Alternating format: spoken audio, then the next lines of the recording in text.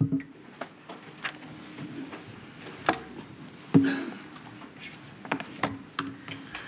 afternoon, Madam. Good afternoon. The first witness today is Sir Frank Atherton, currently the Chief Medical Officer for Wales.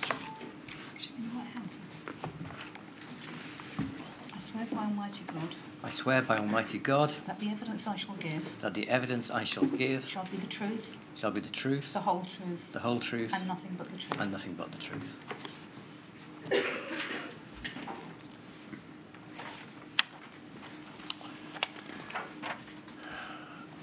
Could you commence, please, by giving your full name? I'm Dr. Sir Frank Atherton, and I'm the Chief Medical Officer for Wales. Sir Frank, thank you very much for your assistance to the inquiry. As you give evidence, could you please remember to keep your voice up so that we may hear you clearly, and also that your evidence may be recorded by the stenographer? You have provided a witness statement dated the 20th of April 2023, is that correct? That's correct, yeah. There we have it on the screen, and it's a statement to which you've appended your signature, thereby agreeing to the statement of truth. There we are. You are currently the Chief Medical Officer for Wales, but before that, were you Deputy Chief Medical Officer for Health in Nova Scotia, and before that, President of the Association of Directors of Public Health. So you have a long and distinguished career in the field of public health and medicine. I'd like to start, please, by asking you some questions about the position of the Chief Medical Officer and the officials who assist you within the Government of Wales. May we please have up the organogram 204014 at page 10.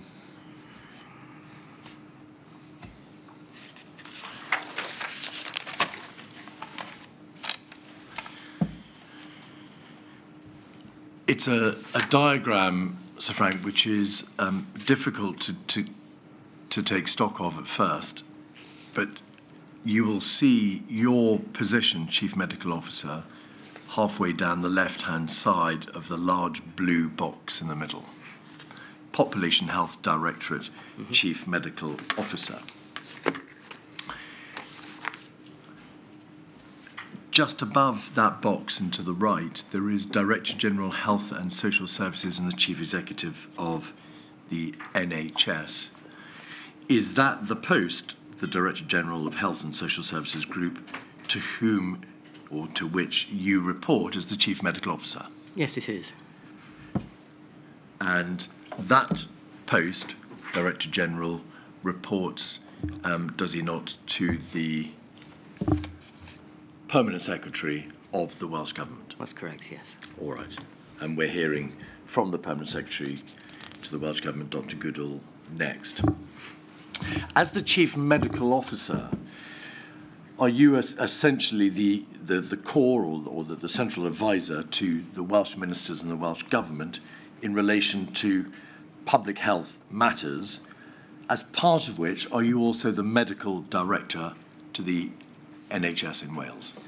Yes, I often think of my role as CMO in three domains, actually, rather than two. But the first one, as you rightly say, is to provide advice to the Welsh ministers and the Welsh Assembly.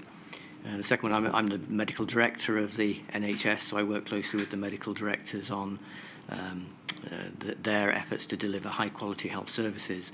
And the third element, which I take as a public health specialist, is to be an advocate on behalf of the health of the population. So three roles, really. If we look at the box, we can see that the box into which your post falls as Chief Medical Officer includes also Population Health Directorate. Is that a nod to the fact that one of the important aspects of the Chief Medical Officer's role is to be concerned with the health of the Welsh population? So in Wales, the CMO role has not been purely advisory. It also has a directorate function, so a policy function within the Health and Social Service Group, which is chaired by the Director General Health and Social Services. So the Population Health Directorate delivers on health policy, and that's health policy in terms of public health, as you rightly say, but formerly it also included primary care, and of course it includes health protection, so public health, health protection. It also encompasses the function of research and development within health, so there are a number of functions within the Directorate. And is that Directorate, Population Health, what was formerly known as the Health Policy Directorate until 2018? Correct. To which there are multiple references in Correct, the paperwork. yes. So, as part of your function then, you are concerned as the Director of that part of the Welsh Government, the Health Policy Directorate or the Population Health Directorate, concerned with primary care, healthcare quality, major health conditions, public health and research and development in that field. Indeed. All right. To what extent are you responsible also for health emergency planning? So within the Directorate, there is a Health Emergency Preparedness Unit, and I am the lead director for the Health and Social Service Group in terms of emergency preparedness. So I report, the Health Emergency Preparedness Unit reports to me, and I report to the Director General. So just pausing for a moment then on that. Within your directorate, or rather within the Directorate of Population Health, of which you are the director, there is a unit called Health Emergency Preparedness Unit, HEPU. Yes. We'll see a lot of that later. And through you, that unit reports up to the Director General of Health and Social Services. Indeed, yes. All right, which is the box above you in the chart. Are you, or to what extent does the role of being the Chief Medical Officer in Wales differ from being a civil servant? Well, I am a civil servant, so I subscribe and follow the Civil Service Code. I'm also a doctor, so I have a medical code that I follow. But the role of the CMO is slightly different from that of any other civil servant in that we have, by custom and practice, a degree of independence, and so I am expected to independently give advice to ministers. That's not enshrined, I don't think, in law anywhere, but it's a custom and practice and an expectation that I will give my advice freely and impartially. And so by virtue of being the CMO, although nominally a civil servant, you are in fact in practice afforded a high degree of independence when you come to report to the Welsh Government, and a high degree of separation from their day-to-day concerns. Exactly so. All right. And in your experience, have ministers in the Welsh Government generally been receptive to the advice which you have provided from time to time?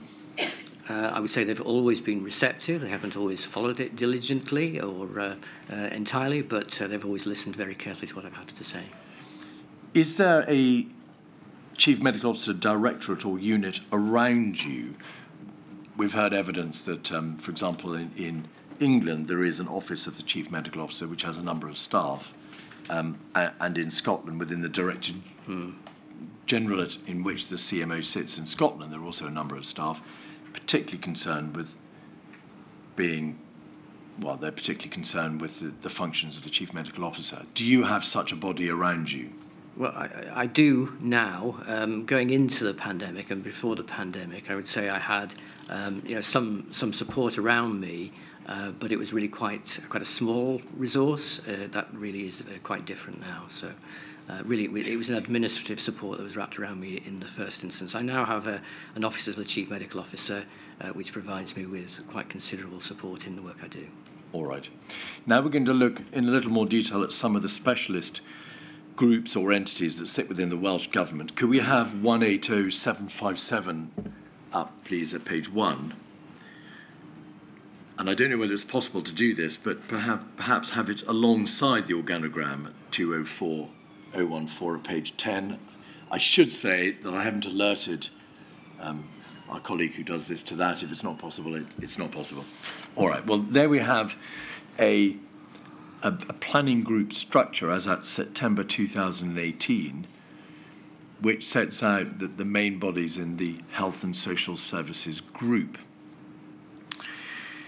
The Health and Social Services group, and the top line of this document, is that the group in the blue box that we were looking at a few moments ago within the Welsh Government?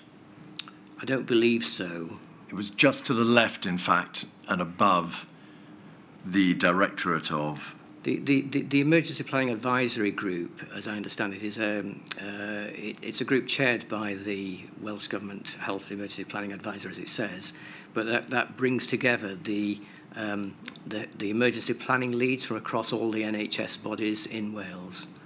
So it's not within the health and social care structure. It sits between the health and social care and the NHS. Yes, indeed. In fact, my question wasn't about the Emergency Planning Advisory Group. It was about the wording at the top, Welsh Government Health and Social Services Group. That is the body that we were looking at a few moments ago on the others. It is indeed, yes. Right, on the other chart. So this is the Emergency Planning Advisory Group, which is an independent group which normally sits within the Welsh Government, but it includes a number of different groups. Will you take it from me that the Major Incident Response Partnership on the left, and then the Wales Mass Casualty Group, the Wales T&E Group, and the Pan-Flu Preparedness Group are all bodies which are on our main organogram, along with the Health Countermeasures Group, although that's in another part of the chart. Where does HEPU fit in? The HEPU, Health Emergency Planning Unit, coordinates the activities of the EPAG. As I said, the EPAG sits between the Welsh Government and the local health boards, and the HEPU is the coordinating body of that. If I may assist, HEPU is formally within the Health and Social Services Group, which is itself part of the Welsh Government, whereas this structure is a semi-independent structure that reports into the Welsh Government. One of the reasons, Milady, for producing this document is it is a remarkably complex labyrinthine system. We'll come back to HEPU in more detail later, but essentially, is HEPU the body with primary oversight over pandemic preparedness for the purposes of the health bodies in Wales? It certainly coordinates the health components of preparedness, yes. All right. And what relationship did you have, or do you have as CMO, with HEPU? Really, my relationship is with the Health Emergency Planning Advisor. So David Goulding reports to me, and he leads the HEPU. All right. So HEPU is within the Welsh Government. It's part of the Health and Social Services Group, that directorate to which we looked at earlier. But its lead planner, David Goulding, reports to you as the CMO because one of your hats is a Welsh Government hat as Chief Medical Officer to the Welsh Government. Yes. All right. Could we have 204014, the organogram, at page 10, please?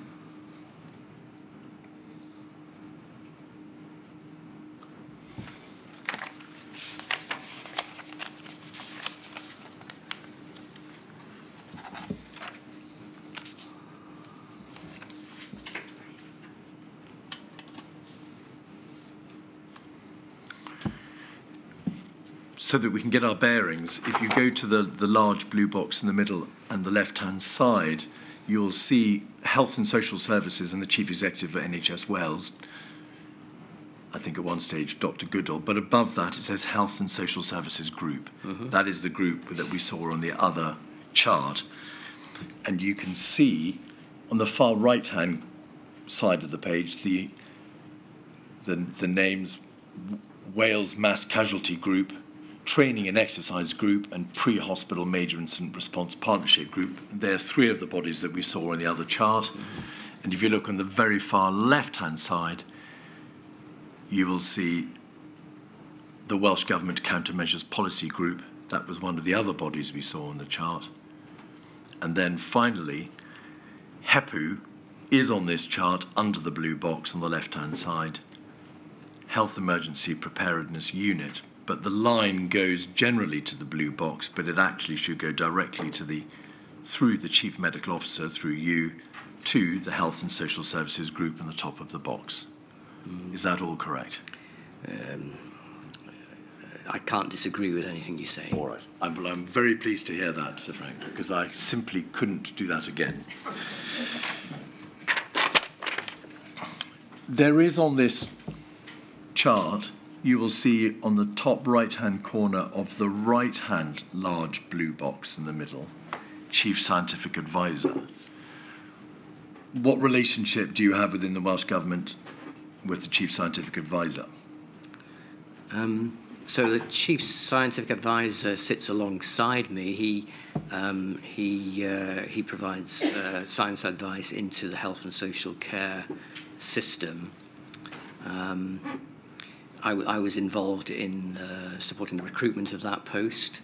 I think that post originally reported through me to the Director General, but now reports directly to the Director General. Oh, I'm sorry, I do beg your pardon. I'm talking about the Chief Science Officer for Health. This is the Chief Science Advisor for the Welsh Government. I do beg your pardon. So that's a completely separate post, which is employed by the Welsh Government and would be on a similar level to the CMO, expected to provide scientific advice to the Welsh Government, impartial scientific advice. But you're quite right that underneath Chief Scientific Advisor, you can see within the box NHS Wales Chief Scientific Officer. Yeah. Is that a post which is concerned self-evidently with health, because it's an NHS Wales post, and the scientific angle of health? That's exactly the post I was just describing exactly. Now, thirdly, if you then go to the left and down a bit, we can see Chief Scientific Advisor Health. Is that a different post altogether, or have we mistakenly duplicated the Chief Scientific Officer within NHS Wales? Yeah, I believe you've mistakenly, or it has been mistakenly duplicated, I believe. Yeah. Oh, well, that's very good, because we can then cross that through and simplify marginally the chart. All right. There are a number of other bodies with which the CMO works, which I just would like you to identify, please. On the top left-hand corner of the organogram is that the UK Chief Medical Officers Group. Are you one of the UK Chief Medical Officers? I am. And therefore, do you have regular meetings with and a fairly close working relationship with the other Chief Medical Officers in the United Kingdom through that group? Yes, we do. I mean, prior to the pandemic, of course, I've worked with two UK Chief Medical Officers, Dame Sally, and more recently Professor Chris Whitty,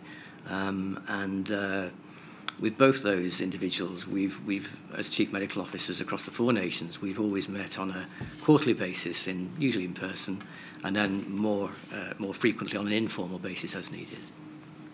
To the right of the UK Chief Medical Officers Group, we have Nerve Tag, about which we've heard a great deal. Is that a body which liaises with the CMO in Wales as with the other CMOs across the United Kingdom in relation to specifically the threats from respiratory viruses? Well, it is, as you say. I don't believe that Wales has a role or a person on Nerve Tag, but it is supposed to be a UK advisory body. Yeah. All right. In the witness statement of Mr. Vaughan Getting, and he, of course, is a senior Welsh minister, and he was at one stage, I believe, Minister for Health and Social Services. He says the relationship with the other chief medical officers, insofar as Wales was concerned, was complicated by the fact that the CMO in England is not just a UK CMO, but he or she advises the UK government, particularly in relation to areas in which there are UK-wide ramifications. So, to some extent, he or she may wear two hats, English CMO and UK advisor. Have you encountered at any stage any difficulties in the relationship with the English CMO by virtue of that complicating feature of the need to discharge UK responsibilities? Personally, I haven't. No. The two CMOs I've worked with have always been very alert to the fact that there are devolved competencies and non-devolved competencies. I suppose a good example would be in international development work, where it's quite clear that because it's a non-devolved function, the UK Chief Medical Officer sits on the WHO board and has primacy in the international development agenda. But that doesn't preclude the other CMOs from having international relations with other countries, for example. So it's never been a particular problem for me. It's one that we clearly understand, the respective roles, yeah. So maybe an issue more of form than substance. I would think. All right. Yeah. SAGE is another important body to which much evidence has been devoted. We can see it towards the top of the page, the Scientific Advisory Group for Emergencies. Over time, and bearing in mind that you've been the CMO since August 2016, have you had much involvement with SAGE yourself? I haven't had an engagement with SAGE. When SAGE has been active, and it becomes active during emergencies, of course, the CSA Health, Chief Scientific Advisor for Health, has been our representative on SAGE. All right. We'll come back to this issue a little later for reasons that will become plain, but did it become apparent when the pandemic struck that because the SAGE arrangement is a UK arrangement, there was a need within the Welsh Government for tailored scientific advice to be given to Welsh ministers, and therefore the Welsh Government set up a different body, I don't believe we've got it on the screen, but a different body called the Technical Advisory Group, TAG, along with an advisory committee called TAC, Technical Advisory Committee. Were you instrumental in the setting up of those two bodies? Was that something with which you were concerned? So, yes, it was. I discussed that with our Chief Scientific Advisor for Health. And the reason for setting up TAC, which I think is a Technical Advisory Cell rather than committee, and TAG, which is the broader network of advisors, the reason for setting those up was that we felt that although it was very useful to have a position on SAGE, we needed to have a scientific forum where we could ask our own questions and where we could get detailed, at that time modelling of course was quite important to us, and we needed more specific detailed modelling with regard to Wales. So for those two reasons we set up the TAC and the TAG. All right. And those therefore are two bodies that we should really have, or should be deemed to be on this chart going forward. This indeed attempts to represent the position at 2019. It didn't exist in 2019. It didn't exist then, but going forward, they are important committees, or at least one is a cell, one is a group, because they provide for a Welsh perspective on matters that may otherwise be dealt with by SAGE. Well, in fact, going forwards, and they will continue, they are continuing, but they've been renamed as Science and Evidence Group, Science Evidence Advisory Groups. I was about to come to that. The third body to which it should make reference is STAC, STAC. Is that a further body which represents perhaps a tweak, if you like, on TAC and TAG? I'm sorry to get lost in the acronyms, but I don't recognise STAC, I recognise SEA, Scientific and Evidence Advisory Group. But so we may need to provide further clarity on that. Milady has heard a great deal of evidence about the risk assessment process by which risks are identified, owned, managed, and addressed and planned for in Westminster, of course, in relation to the United Kingdom, and in Edinburgh in relation to Scotland. As the CMO, did you have a hand in the drawing up of Welsh-centric risk assessment plans, or commenting at any rate on the United Kingdom risk assessment process? So within the Health and Social Service Group, there was a risk register that we contributed to. and the HEPU would have provided the input into the overall HSSG risk register. And then the HSSG risk register would form a part or would merge into the overall Welsh Government risk register. As regards the UK risk register, I don't recall ever having any personal input into the national risk register, if that's your question. Can we just break that down a bit, please? So in Scotland, there is a Scottish risk assessment, which is a separate document. It's a variant, perhaps, of the United Kingdom risk assessment policy or document. There is no analogous document for Wales, is there? There's no Welsh risk assessment, but what there is a governmental risk register, to which we'll look at in a moment, and also a risk assessment within the Health and Social Services Group, the HSSG body. Is that correct? Well, it is correct that the risk assessments are exactly as you described. Whether there is an overall risk, what was the other term you used? Risk register. The analogous one to the Scottish one? It's called the Scottish Risk Assessment. Risk assessment, I couldn't tell you. You'd probably be better asking that of our civil contingencies colleagues perhaps later. All right. Could we have 215556, please, the Corporate Risk Register?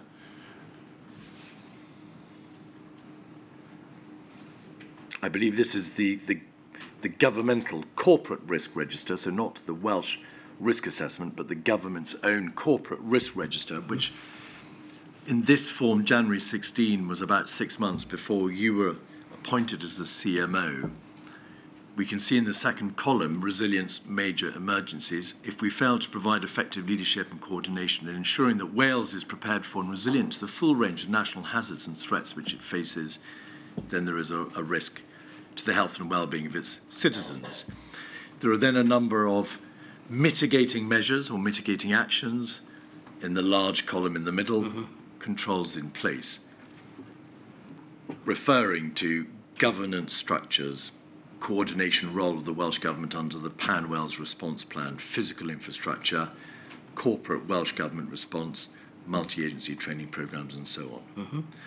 And, importantly, what lessons may be learned from incidents and development of internal planning. As the CMO, were you aware of this corporate risk register for the Welsh Government? Was this something which, when you were appointed, you were made aware of, or to which you contributed in later variants?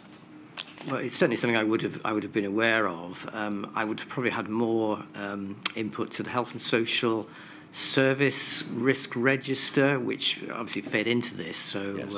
That would be my main route of input, I would say. On its face, Sir Frank, there appears to be very little detail concerning the risk of pandemic influenza or of mitigating actions specifically directed towards the risk of pandemic influenza. Can you recall,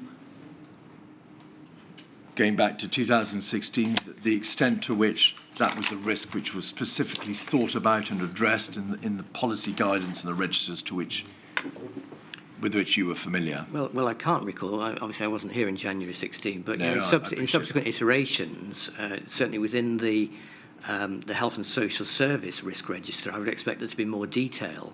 And as, of course, you go up through the Welsh Government, then the detail perhaps gets lost. But certainly within the Health and Social Service group, pandemic influenza was recognised as a material risk. Would you give me one moment, please?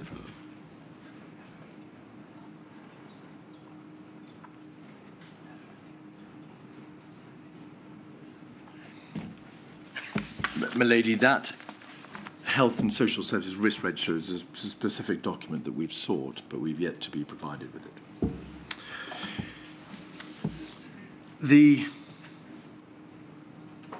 The statement from Mr. Vaughan Getting, to which I referred earlier, also says that, in a general sense, over the last 5 years, and particularly until he personally was briefed in Exercise Cygnus, there had been a lack of focus or interest upon preparedness in the Welsh Government. He says, preparedness was not a particular focus of interest or concern in the government. And I don't remember any significant questioning on the topic either in government, the Senate, in the media or elsewhere. Was it your experience that there was an insufficient focus or attention paid to preparedness as a single issue? No, I mean, I would have, the way I would articulate that would be that certainly at official level, there was quite a lot of work going on around preparedness. As ever, you can say, well, could more have been done? And that may be a valid question. But there was certainly at official level quite a significant work going on around preparedness. That it wasn't escalated to ministers perhaps suggests that things get elevated to ministers when there's a decision to be made or when there's a problem or an intergovernmental problem. And so it may not have come to the minister's attention for that reason. But certainly at official level, there was activity going on through the HEPU, through the Emergency Planning Advisory Group, through the Local Resilience Fora. All of those structures were working on emergency preparedness. You've made reference to the United Kingdom Influenza Preparedness Strategy of 2011. Was that the strategy which formed the genesis for the Welsh Government's own strategies or frameworks for managing major infectious disease emergencies and also health and social care influenza pandemic preparedness?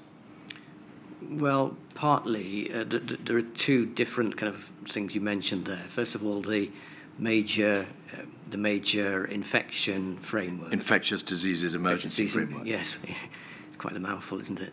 Yes, indeed. That really sprang from the fact that we have in Wales had for a long time an outbreak control plan, which is the thing that we use as the kind of bread and butter to manage any outbreak of infectious disease at local level.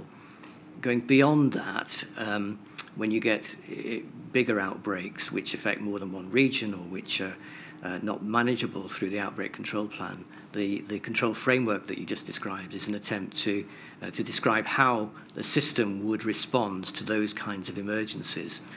The 2011 pandemic flu plan was a UK-wide document which we agreed to in Wales. It informed our planning as well in Wales. But I would say that sits alongside rather than hierarchically around the framework. The same strategic approach, however, was adopted in the Major Infectious Disease Emergencies Framework and in the Influenza Pandemic Preparedness and Response Guidance, as formed the basis for the 2011 UK document, correct? I think the responses would have been consistent. Yes. So the first document to which I've made reference, let's have that up. It's 183456. The Wales Framework for Managing Major Infectious Disease Emergencies. It's dated October 2014. If we could just scroll forward through, thank you, to the contents page, we can see that it deals with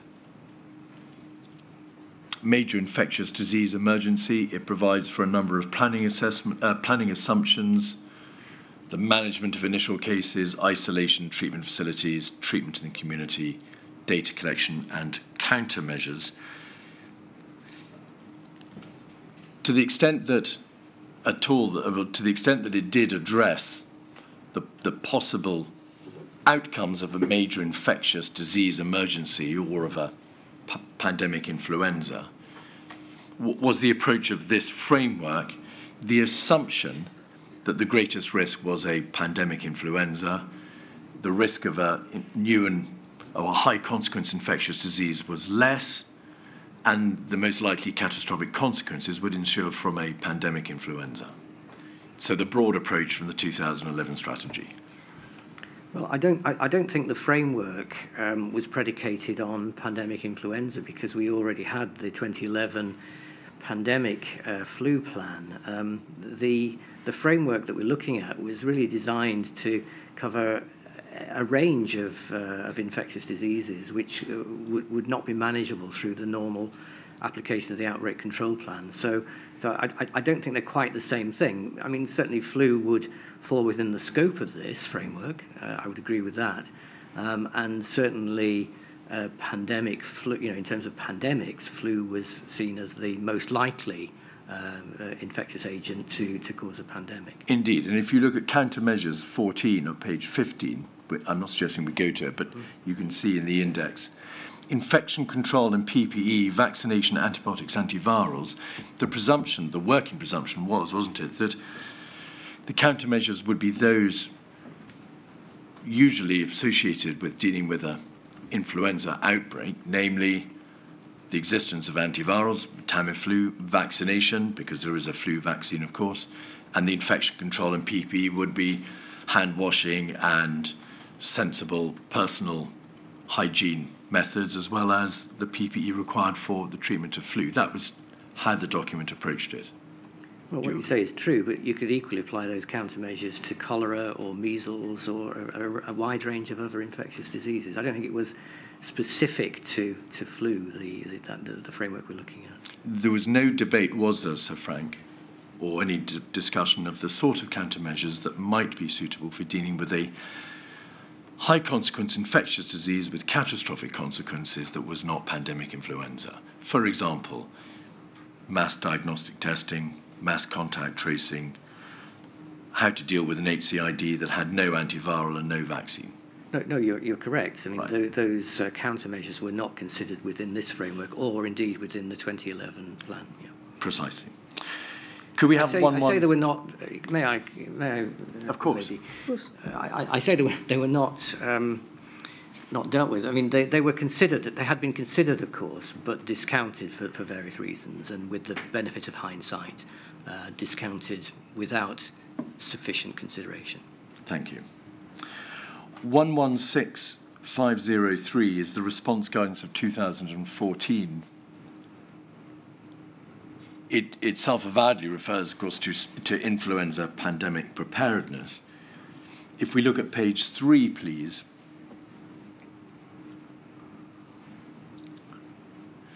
We can see pandemic countermeasures in box 4. Antivirals, National Pandemic Flu Service, antibiotics, face masks and respirators, consumables, vaccination, specialist respiratory support. So self-evidently and sensibly, given that this is a influenza pandemic document, those are the sorts of countermeasures that are associated with an influenza pandemic. A third important document to which you've already made reference is the Pan Wales Response Plan of 2019. What was that? Well, the Pan Wales Response Plan is an overarching, as I understand it, is an overarching plan for dealing with any civil emergency in Wales, and it's the part of the civil contingencies approach of working with partners across Wales to respond to anything, whether it be an infectious disease, flooding, fires, any threat to the public's health, the public. All right. That was a document which, as you say, deals generally with civil contingencies. It's concerned with emergency response and recovery. Is that correct? Mm-hmm. So, if we may put that to one side on the basis it wasn't concerned with pandemic influenza or high consequence infectious disease, the two main guidance documents remain those two documents to which you've referred us, the Wales Framework of October 14 and the guidance document of February 2014. Do you know whether either of those two documents was updated after 2014 or the subject of consideration for the purposes of being updated or rewritten? I don't recall them being updated. I think when we updated the outbreak control plan, there was a question raised by Public Health Wales as to whether what the status of the framework for infectious disease major emergencies would be, and at that time it was not updated. So I don't believe that there has been a process to update them.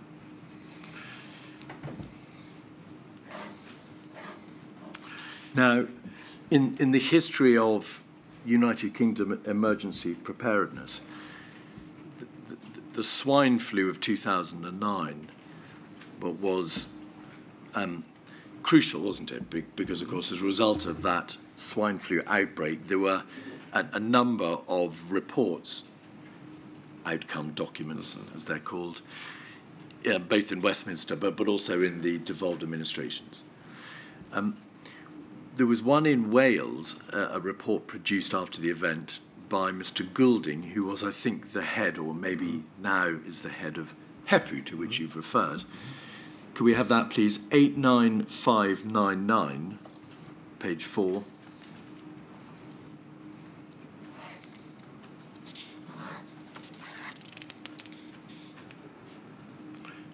(89599) page 4, paragraph 5.2.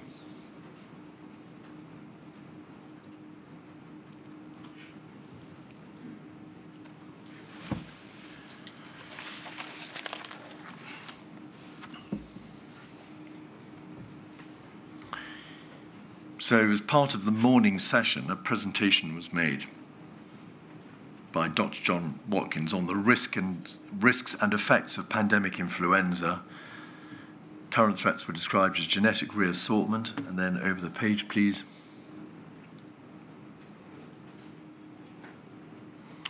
Novel virus, natural reservoirs, the return of old enemies, planning assumptions to consider. Virus will arise somewhere else. A novel virus with little background immunity. Traditional groups for seasonal vaccine not applying. Issues about virulence and transmissibility, and a vaccine not immediately being available, but antivirals having some role but not a major impact. Role of masks, social distancing, school closure, banning mass gatherings, etc. Little evidence of effectiveness. So this document in October 2013, after the swine flu pandemic, shows that at this presentation or workshop there was some debate revolving around the inherent unpredictability of a respiratory virus, of the possibility that there would be an outbreak for which there would be no vaccine immediately available, for which antivirals would have no major impact, and in which there would have to be consideration of some of the additional countermeasures not normally associated with pandemic influenza, social distancing, school closure, banning mass gatherings. And I wanted to ask you, Sir Frank, to what extent, when you took office in 2000, or you took your post in 2016, do you recall there being any general debate about these topics in the Welsh Government? No, I don't recall there being any. I think this document is a summary from a workshop that was held. The Health Emergency Planning Advisory Group that we talked about earlier, which is the NHS bodies coming together with Welsh Government, Health and Social Care, has an annual conference. And I think in 2013, their annual conference was focused on pandemic flu. And I think this is probably a record from that meeting. But this clearly, the lines you're showing here clearly are part of a presentation given at that thing. I suppose, you know, what to me it says is that was the understanding at the time, that, you know, different viruses could emerge and could cause a pandemic. I think it was clear, that was clear in the 2011, the assumption of the 2011 pandemic flu, although it was largely based on pandemic flu. It was stated, I think, in the 2011 strategy that other viruses could cause, other respiratory pathogens could cause pandemics as well.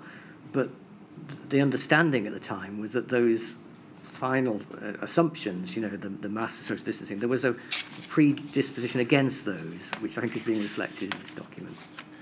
So, to draw the threads together, the two documents, the Wales Framework for Managing Major Infectious Disease and the Wales Health and Social Care Influenza Pandemic Preparedness and Response Guidance, both of 2014, were never updated.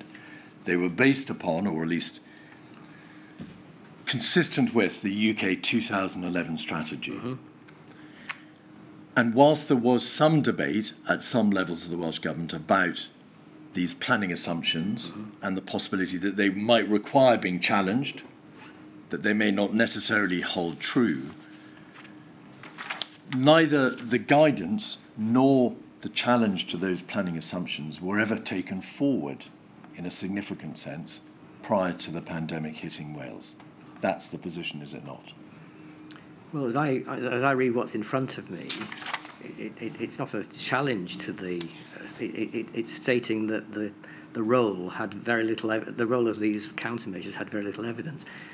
With the benefit of hindsight, I think we could and should have paid more attention to the what if questions. What if the virus was so different that we needed to go down some of these? But at the time, I think it's fair to say that those measures had been considered and somewhat prematurely dismissed. There was, as it turned out, a distinct and important role for face masks, for mass diagnostic testing, for mass contact tracing, and, as we all discovered to our cost, mandatory quarantines. So it wasn't just a question of these measures having no efficacy.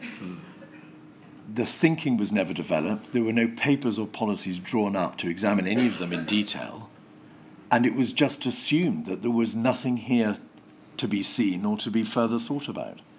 The thinking went into the ground. Yeah, I accept that was your point. That was the assumption in the 2011 strategy, and it was the assumption in the Hine report before that. So yes, that is true. And the overarching guidance documents for pandemic influenza and HCIDs were never updated alongside this. Yeah, exactly, and they were based on the 2011 flu. And they themselves were based on yes, the thinking from 2011. I would agree with that. All right. Exercises and institutional learning. Before your tenure as Chief Medical Officer of Wales commenced in August 16, an exercise had taken place in Wales, had it not, in October 14, namely the Welsh part of Exercise Cygnus. Was it the Welsh part because Exercise Cygnus for the United Kingdom was planned for 2014, but for a variety of reasons never took place, other than in Wales? That's my understanding, that it was planned as a UK-wide exercise, but I think Ebola got in the way in terms of UK participation, but there was a decision taken, as you say, before my time, to run it in Wales, just to test the local arrangements. Could we have, please, 107136?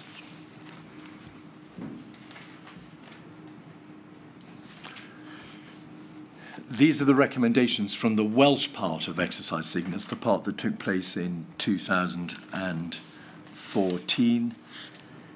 WRPT, the acronym at the top right of the page, is, I think, in reference to Welsh Resilience Protection... Partnership Team. Partnership Team. Thank you, Sir Frank. I knew you'd get there ahead of me. Exercise Cygnus recommendations, background. As a result of the ongoing high risk of an influenza pandemic, it was agreed that a Tier 1 UK exercise should be held in October 14. Exercise Cygnus to assess preparedness at both a national and a local level. But as you say, the UK exercise never took place. There were initially 11 local resilience forums scheduled to participate at the local level in England, whilst Wales, all 4 local resilience forums agreed to take place. If we could just scroll back out, we can see the strategic objectives there set out. And further down the page, the reference to the postponement of the UK exercise Cygnus. Could we have then over the page, page 2, issues raised. The following are the issues and recommendations to emerge from the strategic coordinating groups and the Wales Civil Contingencies Committee. Pausing there, as you understood it, was the position this, that because it was only the Welsh part of Exercise Cygnus that took place in 2014, the exercise focused on the local level, the local resilience forum, the strategic coordinating group level, rather than being a test of the entirety of Welsh civil contingency structures? Well, it's my understanding, but it was 2 years before I took up post, so I can't really comment a huge amount on that. So, Frank, you're plainly aware of that from the face of the document, because it is only concerned with local resilience forums and yes, strategic coordinating groups. And presumably, once you became Chief Medical Officer, you were briefed about Exercise Cygnus in 2014 and the extent to which the recommendations to which we're about to return were being implemented. Were you not? I don't remember a specific briefing about it, but I would have been aware of it as we went into 2016 Cygnus exercise, yes. Because that was the delayed United Kingdom Indeed. exercise Yes. to which the Welsh Government was a participant. Yeah. And you were no doubt informed, and you probably asked, to what extent have the recommendations from the first part of Cygnus been put into place by now? Yeah, I can't remember the discussion about that, but yes. All right. Well, on this page, we can see the issues raised concern excess deaths, just the practical problems associated with dealing with large numbers of fatalities, communication, regulation, the reduction, and there's an example, the need for 2 signatures on a death certificate, resources, a reference to a national stockpile of resources, school closures, demands for data collection, and concern being expressed by one strategic coordinating group about the National Pandemic Flu Service. And then over the page, if you could scroll back out, please. Vulnerable people. So those were the lists of concerns raised, and then scrolling back out, please, again. Mm-hmm. The recommendations that are made towards the bottom of that page, you can see recommendations 1 through to 9 concerning antiviral collection points, the legal position of staff movement in health board needs, a reference to the need for decisions at a national level to be made by the Welsh Government in respect to the NHS rather than at local level, criteria, I'm so sorry, when it moves it's quite difficult to follow it, criteria for declaring a flu pandemic, 5, Welsh Government Department for Education and Skills to update guidelines, 6, LRF Coordinators Group, 7, working arrangements for the Wales Pandemic Flu Group and Wales Warning and Informing Group, 8 and 9, Welsh Government Social Services and Wales Mass Fatalities Group. To what extent do you recall, Sir Frank, those recommendations being implemented by the Welsh Government by the time that you took office in 2016? Well, there's quite a complex range of them. We'd have to go down perhaps individually, but the way in which, from exercises, the various exercises that we had, and this was one of several, of course, before my time and during my time, the way in which those recommendations were being managed was that there was a database spreadsheet which was maintained by the HEPU, and that did log the recommendations and regularly track the progress against them. So somewhere in the system there will be a document which says at that point in time in 2016 when I took up post to what extent they were met, and then subsequently they would have been updated. Can you recall in a general sense whether all the recommendations from the first part of Cygnus were implemented? I can't. All right. The recommendations did not cover or consider some of the areas which have turned out to be vital to the response, of course, to the COVID pandemic. For example, surge capacity, or any need to stockpile or provide for PPE in the sorts of quantities which proved to be necessary, or any of those other areas of countermeasures to which you were referred. Was that because the first part of exercise Cygnus was only concerned with relatively quite a low level in the civil contingencies order down that tree of civil contingencies? I think it's partly that, right. and partly that it's back to the point that it was predicated on what had happened in 2009 and the pandemic that we'd been through. So there's a lot of consideration in there about the distribution system for antivirals. In 2009, we had to set that up from zero, as indeed subsequently we had to set up a lot of structures for COVID from zero. But those are the two reasons, I think, why it is what it is, why the recommendations are what they are. Right, that's very clear. Then moving forward to the main United Kingdom exercise, Cygnus, in 2016. It was in October, so you would have been in post. You were appointed in August. Was the Welsh Government a full participant in the exercise? Do you recall? Well, it was a participant, and ministers were involved, officials were involved, and so yes, we were a participant in that. In terms of which parts of the Welsh civil contingency structure came under examination and were called upon to take part in the exercise, was the Welsh participation more limited than the Scottish participation because it had had its own, albeit quite local, exercise Cygnus in 2014 already? That may well be the case. I don't recall the details, but I don't recall that we tested the LRF structures in quite the same way. It could be, and probably because we had done that in 2014. Or the strategic coordinating groups, one presumes, because they had also been the subject of examination in 2014. I can't recall them being tested. All right. Can you recall the extent to which those two documents, the Wales Framework for Managing Infectious Disease Emergencies or the Wales Health and Social Care Influenza Pandemic Preparedness and Response Guidance, were tested in the course of the 2016 exercise Cygnus?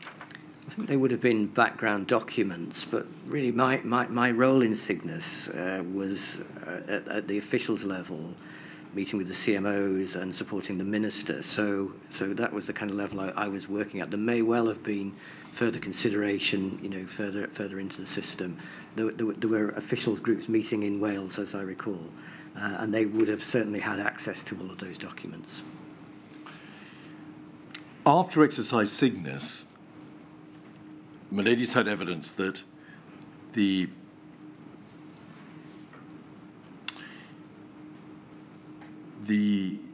NSC-THRC, a ministerial committee in London in 2017, ordered the setting up of a pandemic flu readiness board in London, and also one followed in Scotland. And are you aware of the extent to which, or how the Welsh Government responded to that direction from the NSC-THRC in Wales? What body was set up by way of a pandemic flu preparedness group in Wales to deal with the aftermath of exercise Cygnus? So the pandemic flu readiness group at UK level was set up, and Wales had an input into that, again through the HEPU, was the prime relationship with Wales. And then in 2017, an influenza pandemic preparedness group was established, again by the HEPU, to tie into the work streams, let's say, that were being run through the UK group. So the same Wales Pandemic Flu Preparedness Group to which I referred, that is the body that responded in Wales? It is, yes. Could we have 107112, please? These are the minutes from the first meeting of the Wales Pandemic Flu Preparedness Group in September of 2017. And we can see that there are a number of attendees from the Welsh Government and Public Health Wales. And there is HEPU at the top, Health Emergency Planning Unit. Although I believe that HEPU formally is known as the Preparedness Unit, but in any event, maybe that's an earlier emanation. But we can see a number of officials from the Health and Social Services Group, HSS, Public Health Wales, and apologies from 3 further officials. Further down the page, paragraph 1.4, an official and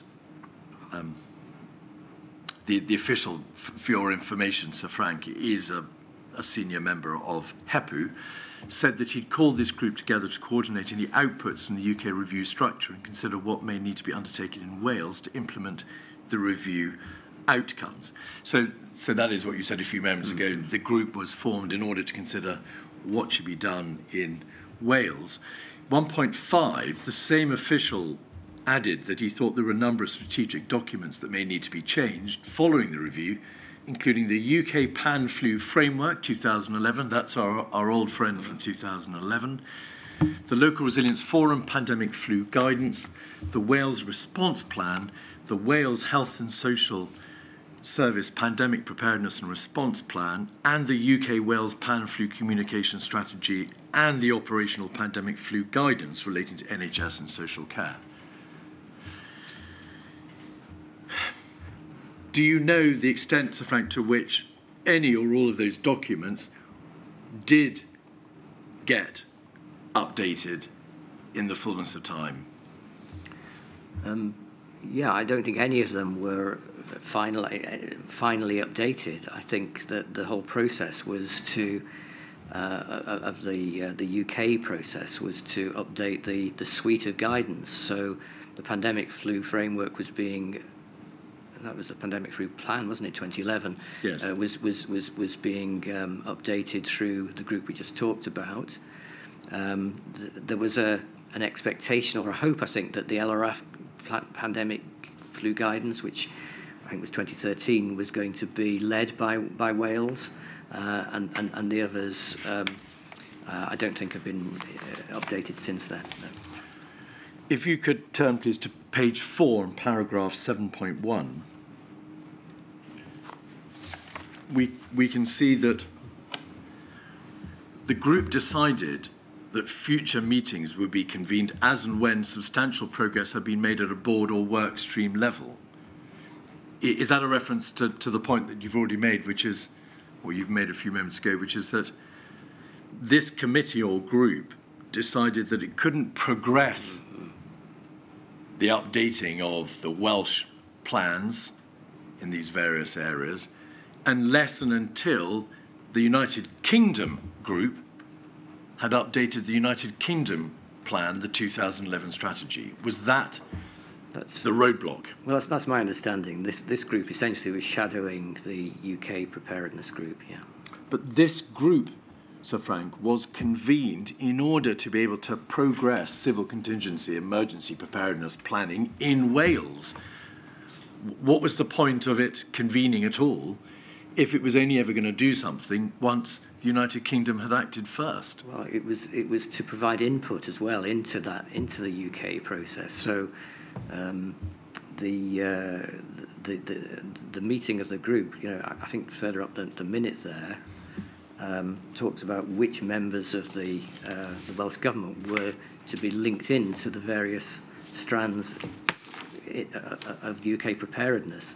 So it wasn't just waiting, it was actually looking to how we in Wales could support the overall development of pandemic preparedness. If you go up to 6.1, please, there's a reference to a strategic approach being applied. Members of the group should take the opportunity to look at the operational guidance currently in place and review whether revisions or new pieces of guidance would be needed following proposals from the Readiness Board. He added that he was taking a strategic approach to the task, and any concept of operations developed would need to be reflected in Wales at a local level. What do you understand that reference to taking a strategic approach to mean? I don't really understand that at all, no. This was the position, wasn't it? That although that group was convened in order to progress Welsh civil contingencies work, none of the pieces of work that were identified as requiring updating, refreshment, whatever you call it, was done, even though some of it plainly included guidance that was Welsh only, so not just United Kingdom documents or policy, but Welsh documents. None of it was done because the view appears to have been taken that nothing should be done until the United Kingdom Pandemic Flu Readiness Board had acted first in relation to its own 2011 strategy. I think it's fair to say that a lot of the subsequent actions were predicated on hanging off the revision of the 2011 plan strategy. Yeah. So the board, this group, decided it wouldn't convene again until further progress had been made at the UK level. Those are minutes from a meeting in September 2017. In January 2018, were you contacted by the United Kingdom Pandemic Flu Readiness Board and asked to agree to a meeting to see what progress was being made? Yes. And did that meeting not take place for a further 6 months until June of 18? I think that's correct. Could we have 180482, please?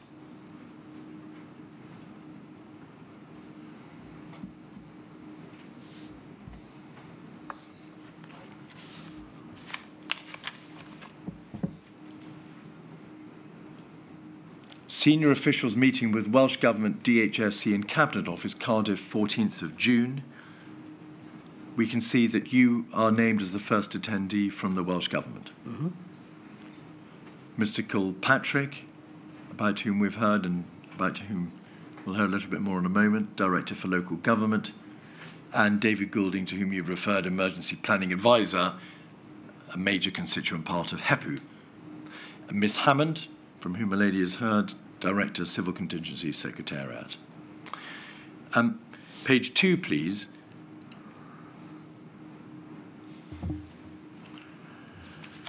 An official asked whether any vulnerability mapping had been conducted as part of the sector resilience work. There was some discussion about challenge panels. DG, Mr. Goulding, noted that in the Welsh Government, a group had been established to consider the outcomes of the UK review and to coordinate Wales' actions to implement any necessary changes in Welsh planning. So Mr. Goulding makes reference to the point you've made, which is that nothing was going to be done until the United Kingdom had acted first. Mm-hmm. But what about documents which were only Welsh documents as opposed to United Kingdom documents? Did that approach affect guidance across the board in the field of pandemic planning? There was no document that could be worked on and improved or updated because of this strategic approach. Well, I think the master document was seen and was always seen as the 2011 strategy, really. So I think, and this is just my recollection, that I think that everything else was seen to be hinging on that. Having said that, there were groups through the Emergency Planning Advisory Group that we talked about earlier, which were trying to progress the work on excess mortality, etc. So some of the work was continuing, but there was no updating of the overall strategy documents. That was all hinged on the 2011 strategy update. And the 2011 strategy itself hinged on whether or not the UK Pandemic Flu Readiness Board would have the resources or the inclination to do that first step of updating it itself, didn't it? I can't disagree with that. If you look at the second bullet point under products, the 2011 strategy refresh is a scheduled Year 2 Pandemic Flu Readiness Board product. I think product there is a piece of jargon to meaning work. While a refresh of the 2013 Local Resilience Forum guidance is needed, this is not currently scheduled in Year 2 of the programme, primarily due to resource availability. In terms of timing, there would be limited benefit in refreshing it ahead of the strategy, given the cross-references needed between the two documents. So the UK Pandemic Flu Readiness Board was unable to get on with its own refresh of the 2011 strategy because it was, for different reasons, tied to another document which wasn't even going to be addressed until the following year because of resource problems. So following that meeting, what concern did you have that the entire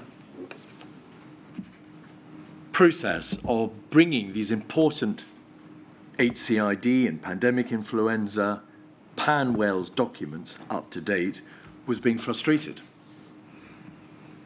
Well, I think there was an exchange, a sort of exchange between the HEPU and Civil Contingencies Group, and a note went to the Minister to advise that although progress was being made, it wasn't as fast as we had anticipated, and that there was a likely ask for additional resources, not least around the refresh of the 2013 LRF guidance, which, as I say, I think there was my recollection of the meeting was that there was an expectation that Wales was going to provide some leadership and some resource into that particular piece of work. So the note went up to the Minister about that, yeah. But that expectation was never realised, was it? What expectations? The expectation that you've just referred to, which is that there would be Local Resilience Forum guidance updated nevertheless. No, I think events kind of overtook things, yes. Right. So that never happened either? It did not. Right. Could we have, please, 180484?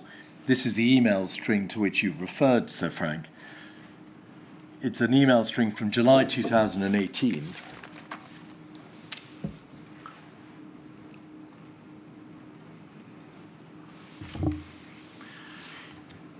It's going to be a bit difficult to find the relevant emails because it's all on a single page, but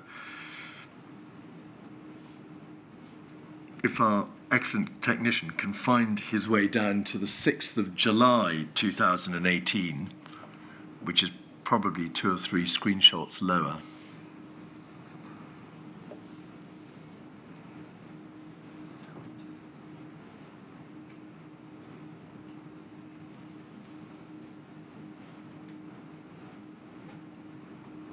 Sixth of July, and then 04:13, so 13 minutes past 4 in the afternoon. It'll be 2 or 3 further emails down.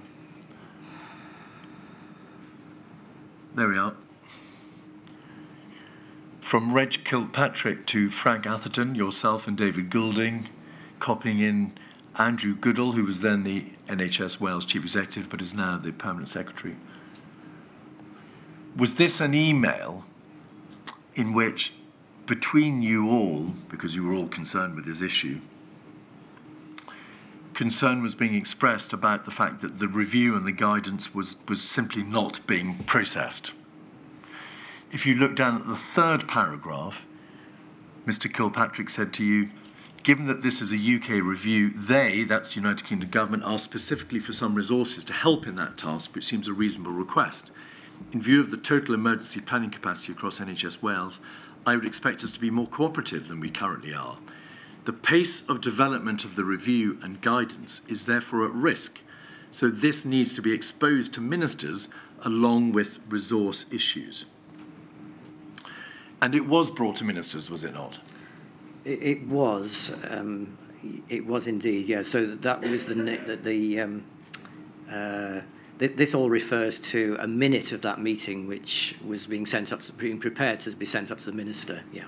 And is that Mr. Vaughan Getting, to whom we've referred earlier, who was then the Cabinet Secretary for Health and Social Services? Yes, yes. So this email correspondence was at official level, where you were debating your concerns about the fact that there had been no progress, and that there was an issue about resources and a risk, administratively or politically, which needed to be brought to the attention of Mr. Getting. Is that a fair summary? That is a fair summary, yes. The email string ends on the 10th of July, if we go back to the top of the page.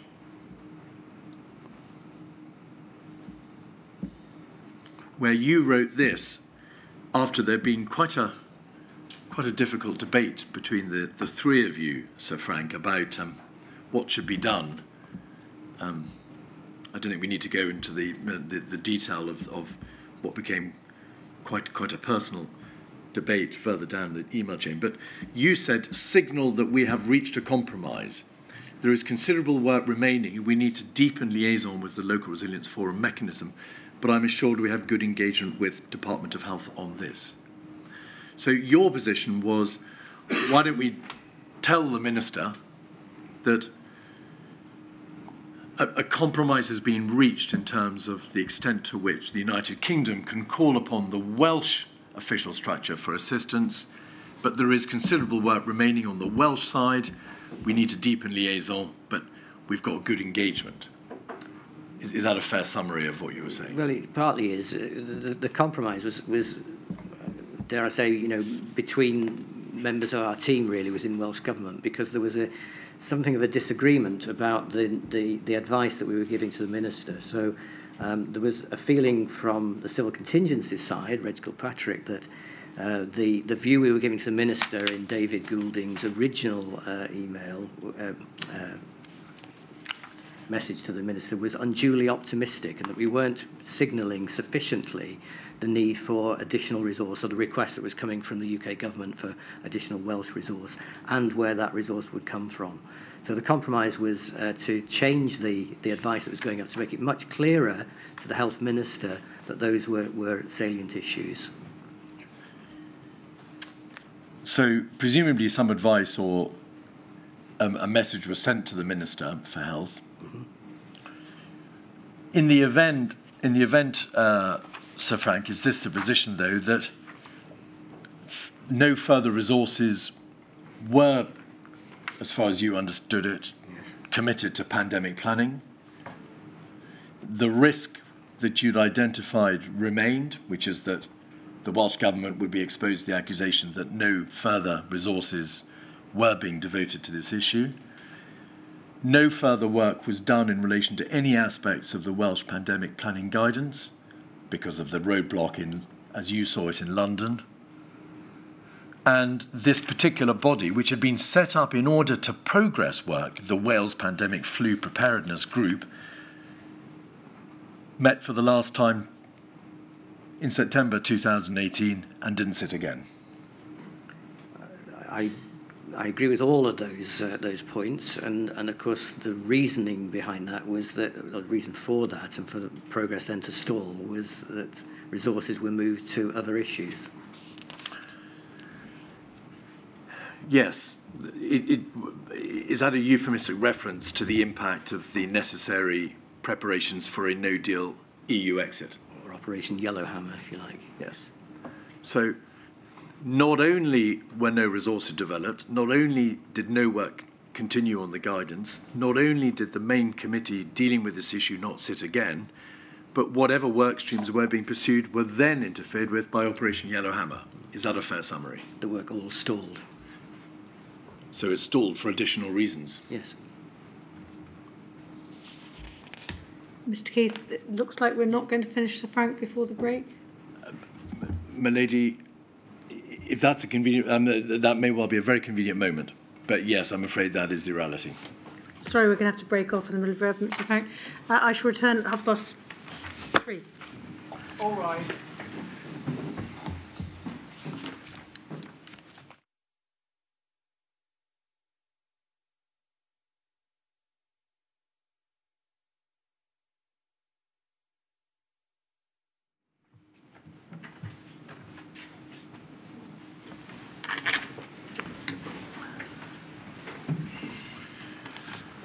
Sir Frank, in May 2018, according to your witness statement, you re-established a body known as the Health Protection Advisory Committee.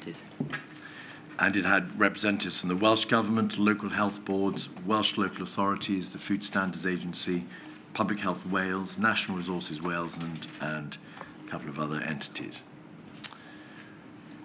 It plainly covered a range of public health matters, or was designed to cover a range of public health matters, and not just influenza pandemic preparedness or even HCID preparedness. But why did you do that?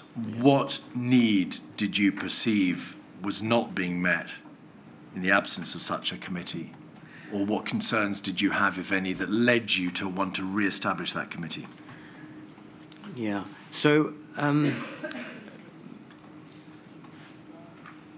there had been a committee, a health protection committee, previous to my taking up the role of CMO, and that was disestablished for reasons I don't really understand. But my desire with it was really to have a forum where we could look at the broad sweep of health protection issues which affected a range of organisations. The reasoning for that was that health emergencies, health issues, health threats to health are so wide-ranging that you need to have a lot of different organisations involved and engaged.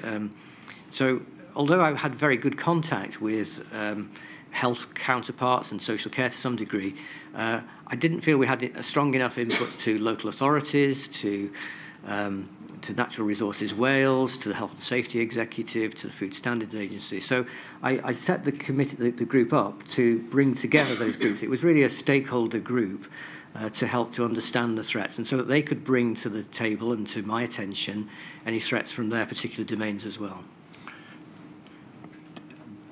Does it follow, Sir Frank, that the need for that committee was born from the recognition that there was no other pre-existing committee which was being convened to address such threats or to look at those health protection issues? There was nothing looking across the broad sweep that I've just described, yes. And in the course of the 18 months from May 18 to the onset of the pandemic, did that Health Protection Advisory Group look at a number of threats or issues or matters of concern? It did, yes. One of the ones that we've noted was the areas in which hospital isolation facilities may have been deficient. I'm not going to ask you questions about that, but there was an issue about the improvement in compliance and what the substantive provision of facilities amounted to. But another important area which followed on from that was the issue of high consequence infectious disease outbreak control. Did you have a concern that the position in Wales, that the structure, the personnel and the people and the systems for dealing with HCID, high consequence infectious disease outbreak, was deficient? So they are, as you rightly say, two different things. The isolation rooms issue had gone back quite a long time, and I had tried to make sure that in Wales we had sufficient isolation room availability in all of our hospital stock so that we could deal with significant infections and to help to control communicable diseases within hospitals. The HCID issue, high consequence infectious disease issue, came to my attention particularly when we had cases of monkeypox, now Mpox, and Ebola occurring in the UK. And it was clear to me that having high consequence infection units only in London and Newcastle, as I think existed at the time, we had a gap in Wales, and I felt that we ought to have some provision in Wales, and so we embarked on a process to develop that provision as part of the UK network. What provision? The provision for dealing with high consequence infectious disease? Yes, exactly, yes. So there was no, or at least no adequate provision for the management of a high consequence infectious disease in Wales until you directed the committee which you re-established to look at that issue? No, there was provision. The provision was predicated, though, on the use of hospital beds in London or in Newcastle. So any high consequence infectious disease in Wales would have had to be transported to those places. And in fact... Just pause there. There was in Wales, territorially, yes, no provision for the treatment of high consequence or the management of high consequence infectious disease. If you became infected in Wales with a high consequence infectious disease, your management, the treatment and the public health consequences would all be transferred across the border. Just to be clear, we're talking about very unusual infections, Ebola infections, for example, where highly specialised contained facilities are required at a level that we did not have in Wales. We had and have the ability to treat most infectious disease, most outbreaks, etc. But HCIDS is a separate, it's a higher tier provision of service, which currently exists only in those two places I've mentioned. What we had done, of course, in Wales is to make sure that if we did have such a case, if we had a case of Ebola, that we were able to identify it, isolate it, the person who was affected, and transport them safely to one of those units. And we'd actually invested through the Welsh Ambulance Service in the arrangements to make that happen. But the arrangements were not adequate, were they? That is the concern that was expressed at the committee which you set up. That's why I was concerned that we should have such an establishment in Wales, exactly. Yes. So it's no answer to say, well, it's all right, there were perfectly adequate arrangements in England to dealing with HCID. The committee became aware that, quote, we in Wales were not adequately prepared for such an incident. And that was a reference to 2 Welsh residents from West Wales who had been low-risk contacts of I suppose a sort of ground zero, the zero monkey pox case. Yeah. So the Welsh system was unable even to deal with a case involving just 2 contacts from a monkey pox infection. Well, I accept the point that it was the case that any high consequence infectious disease that was identified in Wales or indeed large swathes of England would have had to be treated in either London or Newcastle. Those were the only 2 sites, and I felt it was important to establish that. That's not to say that the arrangements were not there. There were arrangements, but I wanted to strengthen those arrangements. But the email thread between you and some of the officials on the committee, including Mr. Goulding, of the 31st of December 2019 says, it became clear that we were not adequately prepared for such an incident. So it wasn't a question of the committee saying, we are adequately prepared because we can make arrangements for contacts to be traced in England or for somebody infected with monkeypox to be treated or managed in England. The Welsh response was not adequate. Isn't that the reality? Well, it was adequate in that if we had somebody, we had the arrangements to get them to a HCID facility. That would have solved the issue. That would have provided the support to that person. But it would be a better system. Perhaps a strengthened system might be a better way of putting it than an inadequate system. We were trying to strengthen our system. Well, could we have, please, 177379 up, please, on page 1?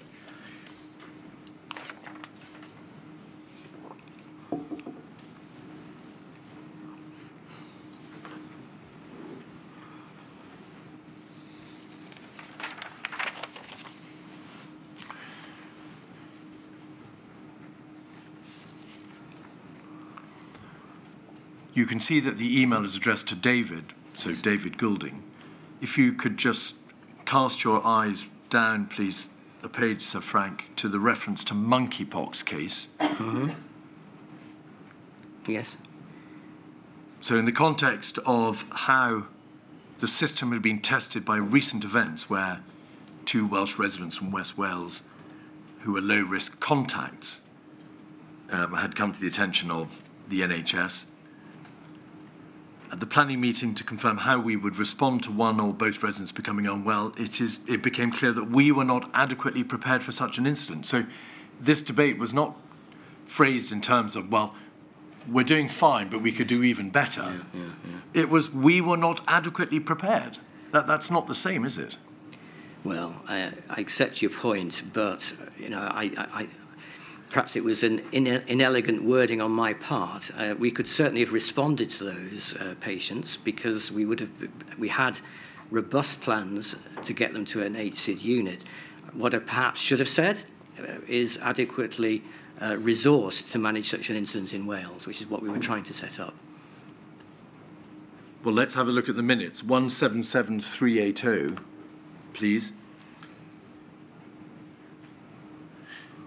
At page 3, at paragraph 4.2, there is a reference to an issue relating to care homes.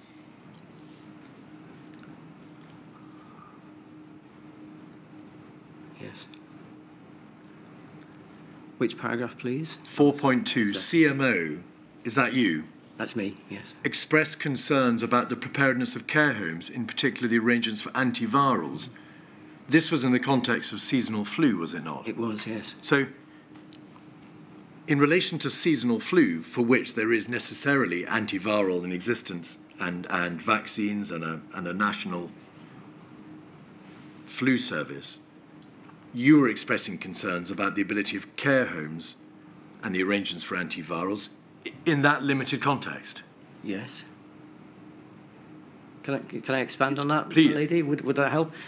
So, in Wales, we do have arrangements for provision of antivirals into care homes when we have seasonal flu. It's rather laborious process in that it involves getting general practitioners involved, and that is a real draw on their time. I had come across from Canada where I'd been working in similar environments, but in Canada we had a much more robust system, I felt, where care homes had pre-authorization to distribute antivirals on the say-so of a CMO or a medical officer. And it was a much more streamlined process. And I had discussed with ML bringing that process into Wales. So that was the nature of the discussion at the HPAG meeting. Thank you. All right. That's care homes. In relation to infections, page 4, paragraph 5.2, please. High consequence infections presentation, CMO, is that you? I think we've established that. Acknowledged that there were significant questions about the preparedness of NHS Wales to deal with a similar situation. one monkeypox case and 2 contacts, and to be able to manage an infected case at one of our acute hospitals for at least 24 hours. So you weren't saying there, it's all fine, may we please have more robust plans, which is the phrase you used a few moments ago. You acknowledged there were significant questions about the preparedness of NHS Wales, of the Welsh NHS, to deal with this limited case of a monkeypox infection. I accept the point absolutely, but it was because monkeypox was defined as a high consequence infectious disease, and we were not geared up to provide all the facilities needed, or the staffing, or the arrangements to provide treatment for an HCID in Wales. And I felt that was a gap in our armaments which we should improve. And so, by contrast to the catastrophic consequences of COVID, which in essence is a highly infectious disease, just not terminologically a high consequence one, with catastrophic consequences, there wasn't just a gap, there was a yawning chasm in terms of preparedness. The Welsh NHS couldn't even deal with a single limited contact HCID case. Well, I think they're very different things. If you remember, to go back to at the start of the pandemic, because we knew very little about coronavirus, the novel coronavirus, it was managed initially as a high consequence infectious disease, and patients were transferred to London or Newcastle, the first few patients. Beyond that, of course, it became downgraded from a high consequence infectious disease to a disease which should be able to be managed and could be managed within hospitals that had adequate infection control procedures and normal hospital, secondary and tertiary care facilities. So there is a very significant difference between the one case of Ebola or monkeypox and the large number of flu cases, which we were absolutely geared up to deal with, or indeed subsequently of the coronavirus cases. So I accept your point that we were not adequately prepared for high consequence infectious diseases, which is why I raised it with the HPAG and tried to move that to, and in fact we made some investment through the National Health Protection System to actually start to address that.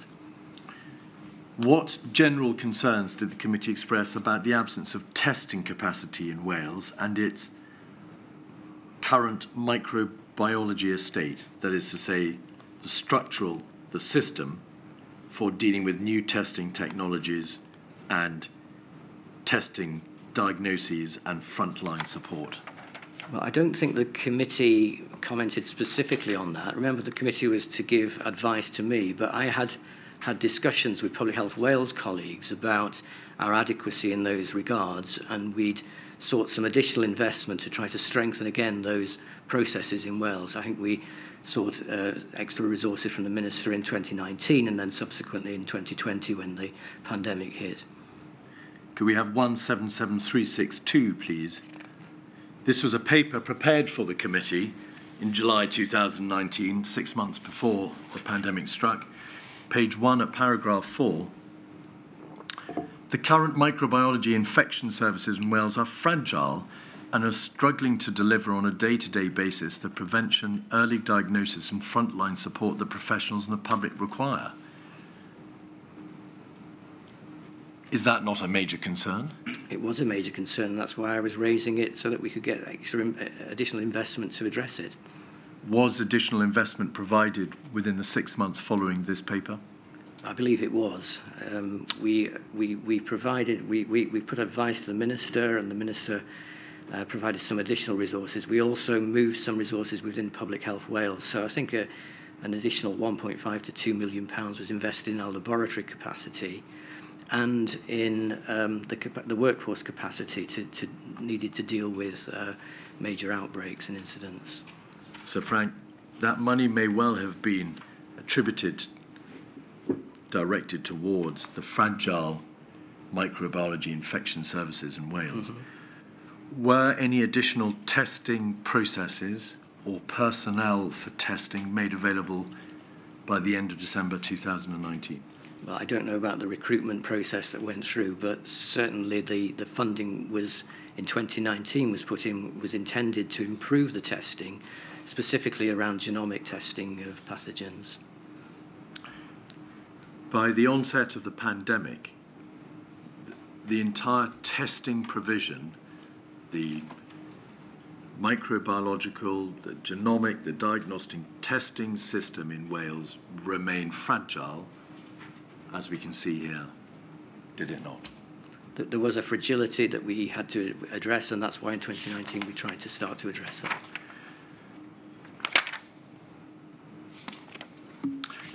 Final questions, please.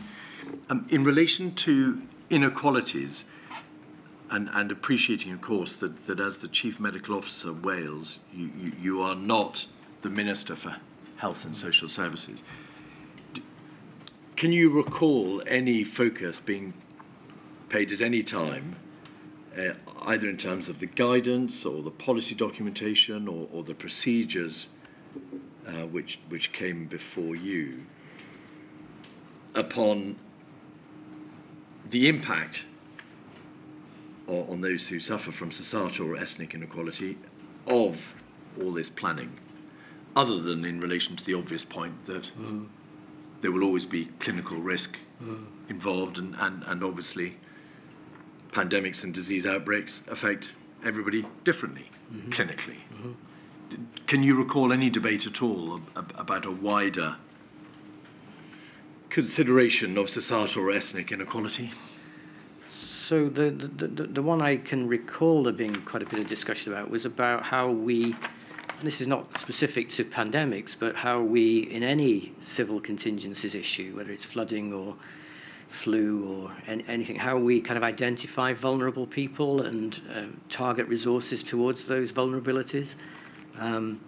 So there had been quite a bit of work in Wales about how we map vulnerabilities and how we, and in fact what transpired, as I recall from the discussions, was that every different organisation had different methods of doing it, and where I think we landed was that there's a need for a common approach to vulnerability mapping of vulnerable individuals and vulnerable groups in society who might need additional support on top of the support you give through any major incident. All right, thank you. Melody, those are all my questions. You've granted permission for a number of areas to be explored by the legal representative for Covid-19 Bereaved Families for Justice, Cymru. Thank you. Ms. Heaven.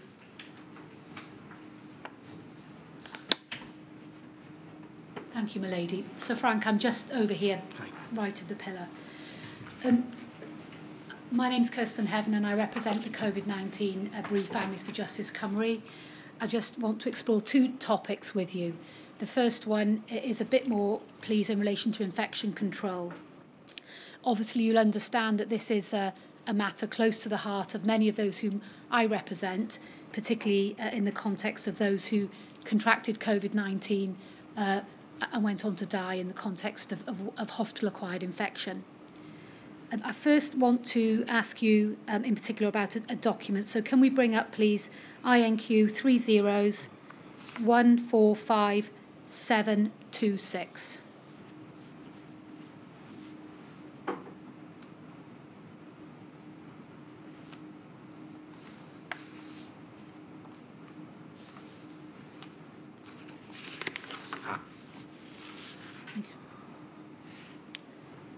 So if we just scroll down, we can see.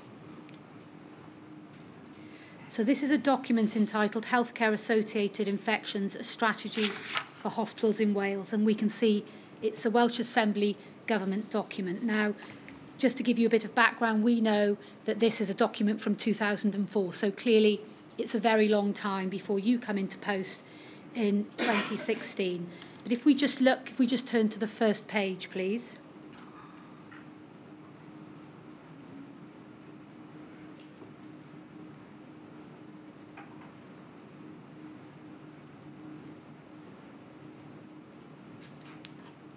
We've got it on our screen. Have you? Sorry, it's not showing on my screen. Oh, sorry. Yeah.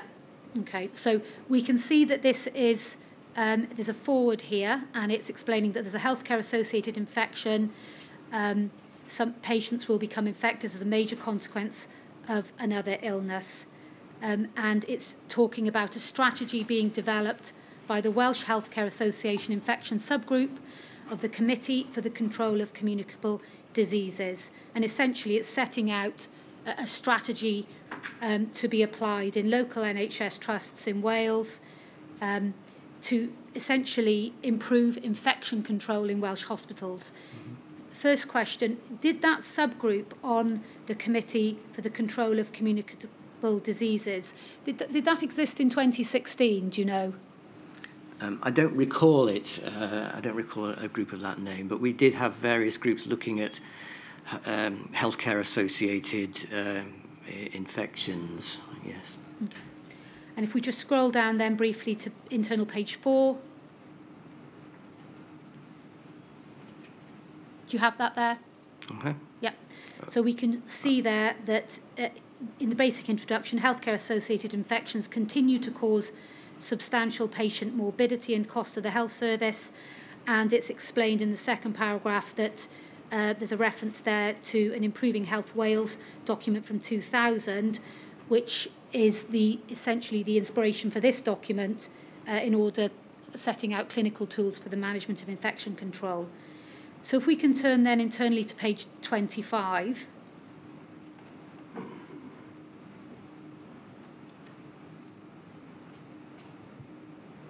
Do you have that there? I have a page, I can't tell what number it is, but okay. Yes. So page 25, this is what I want to ask you about, is some lessons from the severe acute respiratory syndrome outbreak, paragraph 1.5. Do you see that there? Yeah. Okay. So what this document essentially is saying is that some lessons needed to be learnt as a result of the SARS outbreak in 2004. And I'm not going to read it all out because the inquiry has it there before them. But what it makes clear is the SARS outbreak has thus provided us with a timely reminder that not only should sound and evidence-based infection control policies be in place, but considerable attention must be paid to ensuring that they are rigorously and consistently applied. And this requires sound understanding and commitment to effective infection prevention and control practice amongst staff in the healthcare system, and the strategy focuses on the development of systems designed to achieve this objective. So that was the clear recommendation coming out in 2004, that there needed to be systemic policies developed within infection control. Now, just fast forwarding then to 2014, you've been taken to the Wales's major framework for managing major infectious disease emergencies. So just to complete the picture, if we could get that document up, please. It's INQ 30184-289, and it's page 13.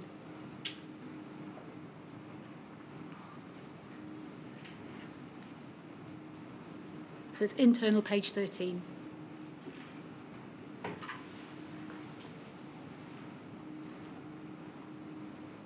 Now, you've been asked in detail about this document. I want to focus on the very last bullet point, which says this: all hospitals need to establish ways of caring for large numbers of infectious patients on a scale outside their normal experience, including those requiring high dependency care. Can you see that there? Yes. Yes. Yeah. So you've been asked about the adequacy of Wales's ability to respond to 1 or 2 cases of a HCID. But in 2014, following on from the SARS recommendations, it was recognised, wasn't it, that there was a need for hospitals to deal with large numbers of infectious patients, not just 1 or 2. That's certainly the case, and we see that every year, of course, with pandemic, with seasonal flu outbreaks, indeed. So when you came in to your post in 2016, can you just assist the inquiry with what personal steps, if any, did you take to ascertain the state of infection control generally in Welsh hospitals? So when I arrived quite early on, I actually chaired a group which was looking at antimicrobial resistance and also healthcare-associated infections. I co-chaired that with one of the medical directors from one of the local health boards. And that group was subsequently taken over by the Deputy Chief Medical Officer, who was reporting to me. So we did have, through all of the time that I've been the Chief Medical Officer, and continue to have, a very strong focus, I would say, on HCAIs, healthcare-associated infections. We have the structures in place. We have the guidance in place to hospitals as what they should be doing around HCAIs and infection prevention. We monitor that as Welsh Government. The Health and Social Service Group monitored it very carefully through the monthly returns from health boards and through a process called the JET, that's the Joint Executive Team meetings, where we meet with the executive of each health board twice a year and we look at, well, a range of issues, but including infection control issues. And it's why in 2016, when I saw the lack of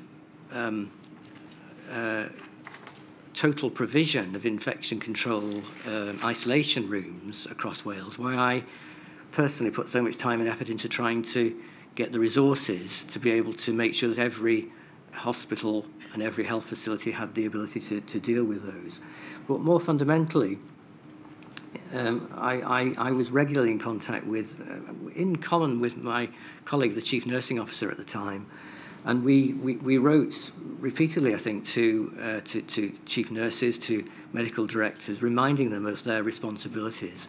And we actually established, I think it was in I can't remember which year, but we established a workshop, probably it was early 2019 actually, to look at the issue of HCAI and our health protection system, and that's what led to the investment that we've just been talking about with Mr. Keefe. So, you ask what personally I've done. I think I've tried very hard to make sure that HCAI remains an important consideration within the health system and that we have the ability to deal with it. But we've seen that the recommendation in 2004 was in relation to SARS. That was a HCID, wasn't it? It would have been an HCID, yes. Yet it was only in 2019 that you were raising concerns in relation to monkeypox, another HCID. Yeah. So quite a delay, wasn't it? Well, I'm talking about the generality of infection control in hospitals, and that's a really important issue, and I thought that's what you were referring to. But if your point is that we didn't have an HCID facility in Wales until up until 2019, that is correct. But we did have, of course, as I've previously outlined, arrangements for patients with HCIDs to be safely transferred to English facilities for treatment. Just one final point in relation to nerve tag, please. You've just explained a moment ago that Wales didn't have a role in nerve tag. I think we understand from the evidence that we're likely to hear from Andrew Goodhall that Wales played an observer status. We can see in documents in 2016, nerve tag are making recommendations about the need for FFP3 masks and more general masks to be available in all hospitals, communities and ambulance and social care staff services. In 2016 and onwards, were you personally aware then of the recommendations that were being made by nerve tag, in particular in relation to masks that I've just described? Well, I don't recall seeing that recommendation. I'd have to have a look at it. But don't you need to know, in your role as CMO, if nerve tag are making recommendations? Isn't that something you need to know?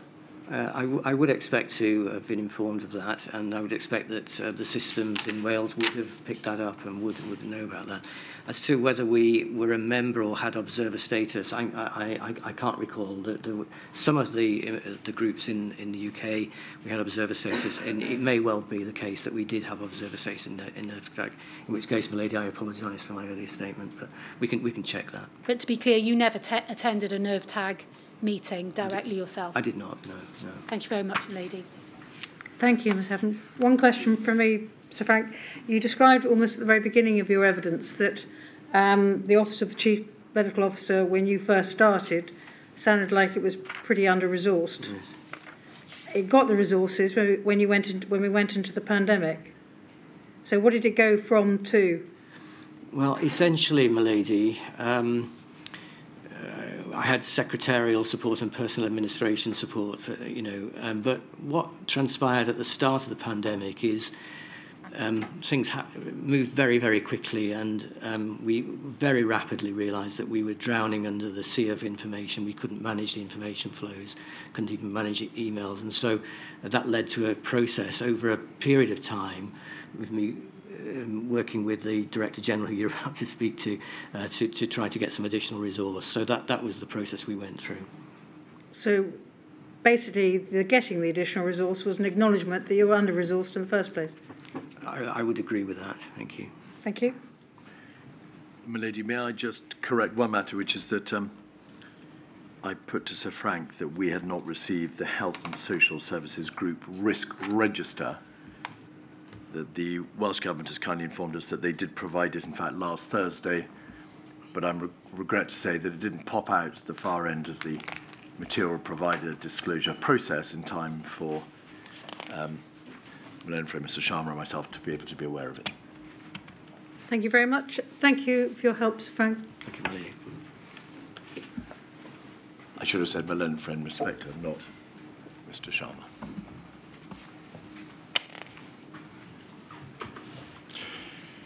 So, my lady, the next witness is Dr. Andrew Goodall, the Permanent Secretary to the Welsh Government.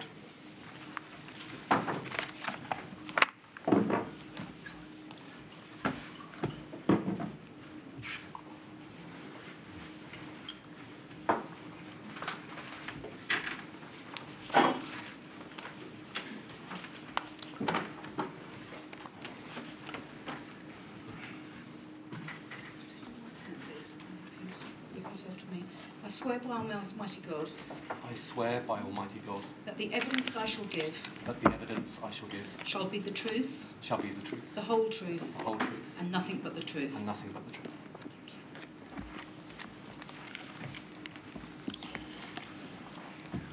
Good afternoon. Could you give the inquiry, please, your full name?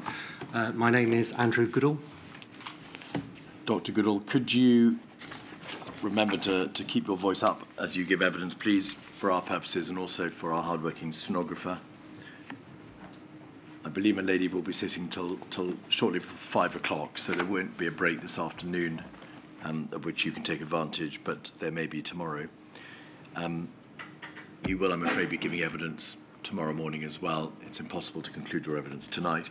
You've provided 3 witness statements, have you not? Variously dated the 14th of March 23, the 20th of April 23, and the 20th of April 23? Yes, I have. I think it's fair to say, Dr. Goodall, you've strained every sinew to provide us with as much information as you can about the workings of the Welsh Government. But each of those statements is true, is it not? And you've appended your signature to each of them. It is true, and I've appended my signature. Thank you.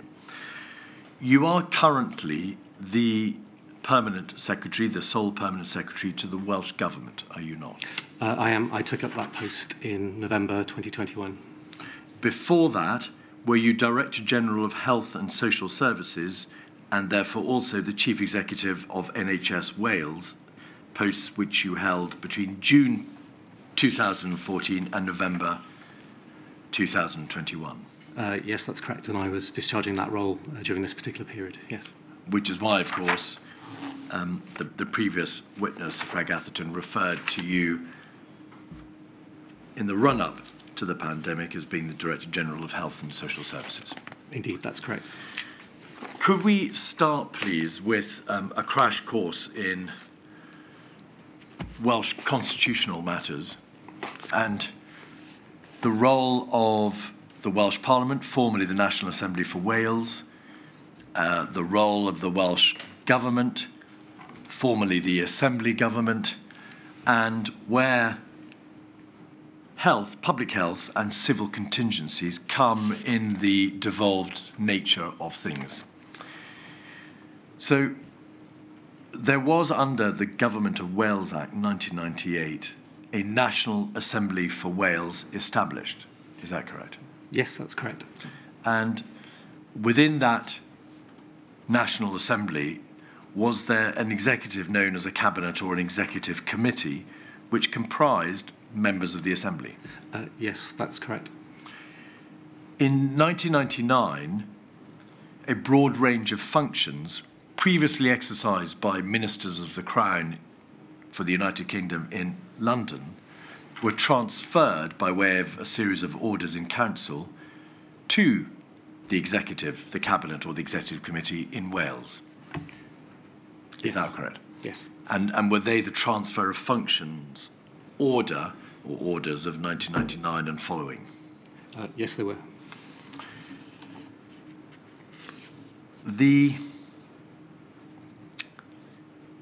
In 2014, under the Wales Act, did the name of the Welsh Assembly Government become changed or get changed to the Welsh Government? Yes, it did. It changed to Welsh Government. And in 2020, did the name of the National Assembly for Wales change to the Senedd or Welsh Parliament? Yes, those changes happened in 2020. So over the course of time, the nomenclature as well as the functions of the Cabinet or the Executive Committee, in essence the Welsh Government, have changed quite considerably, have they not? Yes, indeed, they have changed significantly, in particular when the opportunity to be able to make its own legislation came through. And was that because until the Government of Wales Act 2006, the National Assembly for Wales was unable to make its own primary legislation? Yes, that's correct. And so the current position is this, that in the Welsh Government there is a First Minister who leads the Welsh Government. Is that correct? Yes, that's correct. And there are a number of Welsh ministers equivalent to what one might call senior ministers in the United Kingdom Government in London, and deputy Welsh ministers equivalent to junior ministers in the UK Government. Yes, that's correct. Their names have changed over the years, but broadly it would be the same, yes. And there is at the apex of the administration of the Welsh Government a permanent secretary, and that is you. Yes, I lead and manage the civil service, yes. So you're, I suppose one might call the equivalent amalgamation, perhaps, of head of the civil service in Wales, the cabinet secretary, the administrative chief executive. You are the permanent secretary who is subject only to ministerial control. Yes, that would be true of my successors, myself from 2021, of course. And yes, my role would include acting as the principal accounting officer for the organisation and also acting as the first advisor to the First Minister and the Cabinet as well. We've seen from the relevant paperwork that Wales does not have ministries. It has, for the purposes of carrying out its functions, a number of departments known as directorates. Yes. Is that why we've seen, of course, in the context of health emergencies, repeated references to the Health and Social Services Directorate? Indeed, Health and Social Services Group, and I was the Director General of that group. Indeed, until you became the Permanent Secretary. In your witness statement, one of your witness statements, you say this: despite the range of responsibilities, the Welsh Government is, and in my experience always has been, a compact administration. Welsh ministers and senior officials are under one roof and frequently in the same room together. What consequences have flowed from that, Dr. Goodall, in terms of the way in which the Welsh Government has been able, historically, to make decisions? As I've experienced it through this particular period, but of course subsequently as well, I think it allows for a closer contact amongst both officials and also amongst ministers. It means that irrespective of working in an individual portfolio, for example in health, you have an awareness of the broader workings of government, including on other policy matters. I think it does create a network of confidence and trust. Colleagues get to know each other, and it also extends out beyond just the workings within Welsh Government, because it translates into the way in which we work across other agencies and other networks in Wales as well. So there is an intimacy about that system internally for Welsh Government as well as outside. Dr. Goodall, you speak very fast, and I didn't, in fact, ask you at the beginning to speak more slowly or to ensure that you speak slowly. Could you please do so, however? Of course. It's very difficult for the very skilled stenographer to keep up with that level of speech.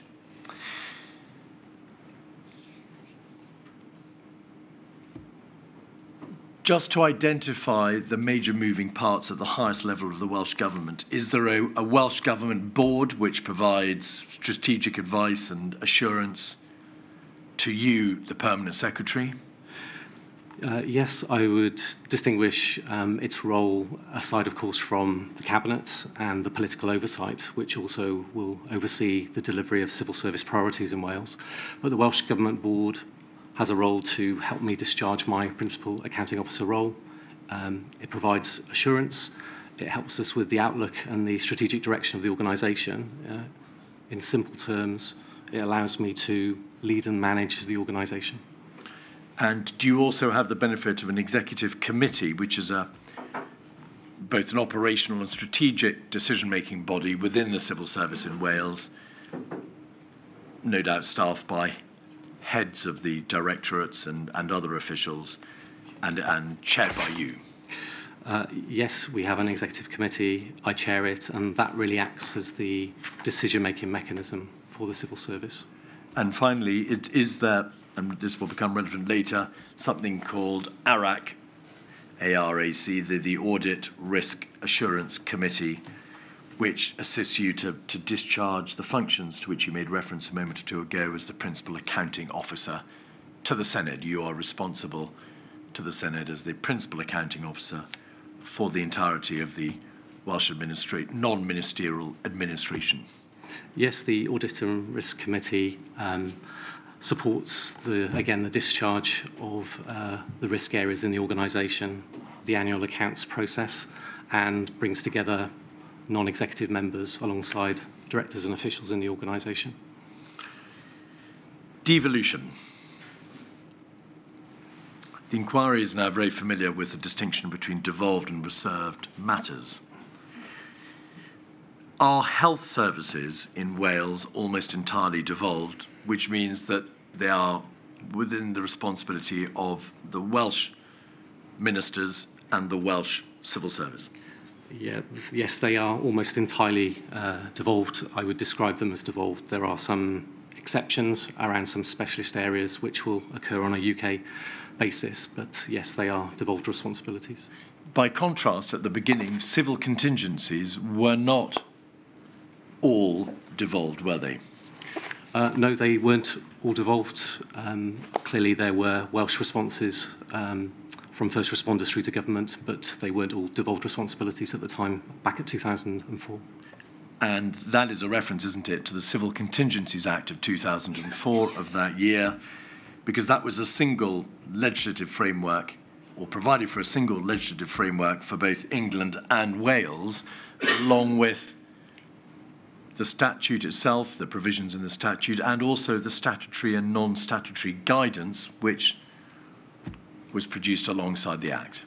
Yes, that's correct. And it also gave us equivalents around support arrangements like local resilience fora. And historically, under that Act, were a number of regulations made by way of secondary legislation which applied to both England and Wales. Yes, they were.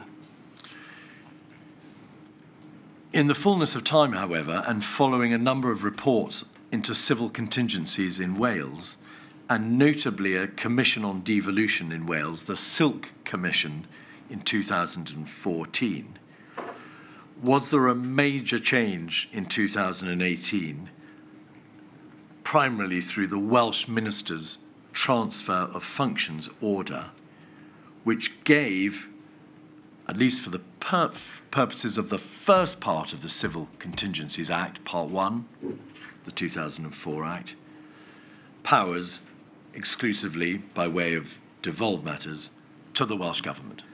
Yes, whilst it left Part 2 arrangements still at the UK level, those were the arrangements that came over for Part 1 in 2018 and reflected a lot of support to want to be able to transfer over those functions very clearly into Wales, because the previous arrangements probably had Welsh Government acting in a de facto leadership function and role, but actually the legislation was able to make that very clear. By that, do you mean that from 2010 onwards and until 2018, the Welsh Government appreciated that because it was the government on the ground, so to speak, dealing with public health, dealing with local emergencies, because of course they arose locally, it had to take up the role of acting de facto as a responder under the Civil Contingencies Act, even though that was a piece of UK legislation, and even though it wasn't formally a devolved matter. Yes, it would have a coordination and support role, but because of its discharge of devolved responsibilities through ministers, it needed to have clarity on its involvement. In many respects, a lot of that leadership had been discharged in the Wales Resilience Fora from at least 2003. So Welsh Government was trying to ensure that it was able to give that coordination role, but again, we needed to make sure that the powers were much clearer, which is what happened in 2018.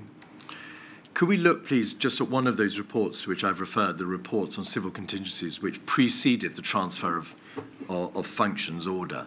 It's a report dated the 6th of December 2012, 107113. And perhaps we could pick it up at page 4, please.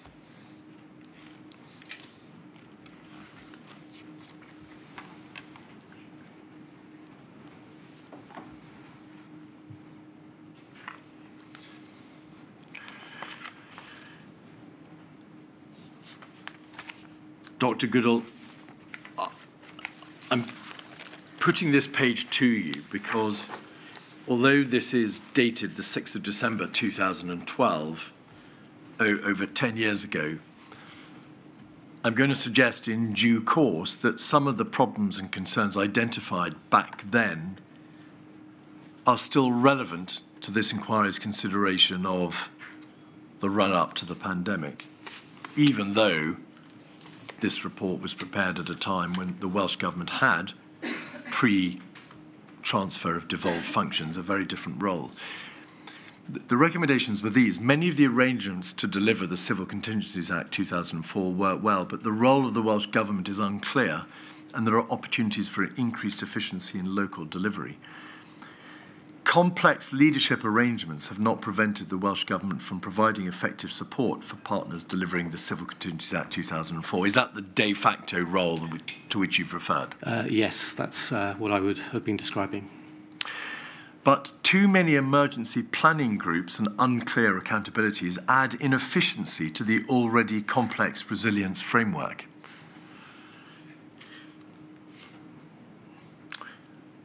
Could I perhaps go straight to the heart of the line of questioning which I will develop over the next 2 or 3 hours and ask you this, which is, do you believe, looking back, that that problem identified in 2012 was adequately addressed?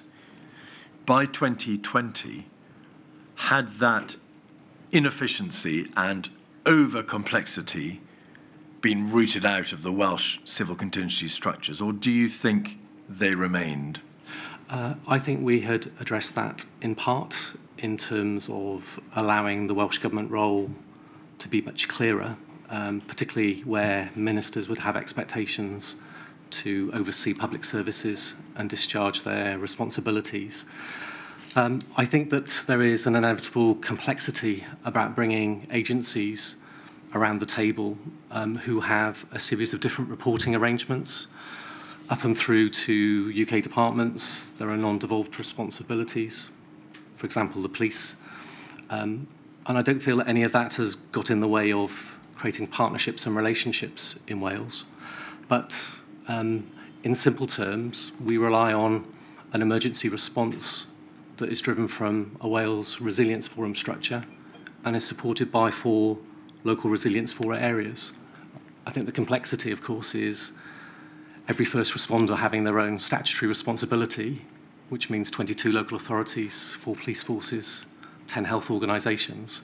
And I think that probably does start to steer some of the difficulties. But I think we at least were able to address an understanding of Welsh Government's role. But I do think that some of the supporting arrangements in place up through local resilience for arrangements would still need to have been worked through. Your answer appears to address primarily the arrangements at local level, the local resilience forums and the strategic coordinating groups and the resilience partnerships and so on. But isn't that conclusion on that page of more general application, that there are too many emergency planning groups and unclear accountabilities in the resilience framework, so across the board, so not just at local forum and strategic coordinating group level, but within what has now become a more crystallised part of the Welsh Government? I think there are arrangements that work differently when planning and preparing, which turn into something different in a response mode. So I would say that we need to have an understanding of the difference between those two areas. I think that some of the individual points of working arrangements that take place and some of the detailed level of work has inevitably needed a level of expertise and experience to be applied. So I would have some concerns about the range of subgroups that can appear, that can be used constructively, but we would have needed to have made sure they had a task and finish focus rather than just become an embedded part of our machinery.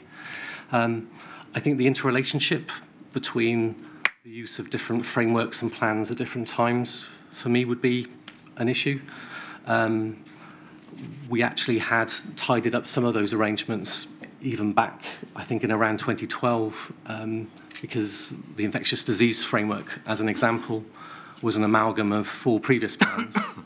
But nevertheless, I think that the interrelationship between pandemic, health and social services, responsiveness and preparedness guidance, alongside the infectious disease plan, alongside the Pan Wales response plan, we still, I think, need to make very clear about what parts of those are working at which moments. And certainly, in my own understanding, just to help with the clarity of the issue, it's the Pan Wales response plan, which is the overall coordinating and guiding hand, if you like, on the arrangements in Wales. Dr. Goodall, the paperwork demonstrates that there are a plethora of different bodies, from the Wales Resilience Forum, the Welsh Resilience Partnership Team, the Civil Contingencies Group, the Welsh Civil Contingencies Committee, the Resilience Steering Group, STAC, the Tactical Advisory Group, CEL, the Tactical Advisory Group, the Emergency Coordination Centre, the Civil Contingencies and Incident Response Room, the Joint Emergency Services Group, HEPU, to which we've just had some evidence directed. You have the Pan Wales Response Plan. There are a multitude of guidance documents. There was a swine flu, a Wales Pandemic Influenza Response Arrangement Swine Flu Task and Finish Group, a Wales Pandemic Flu Task and Finish Group.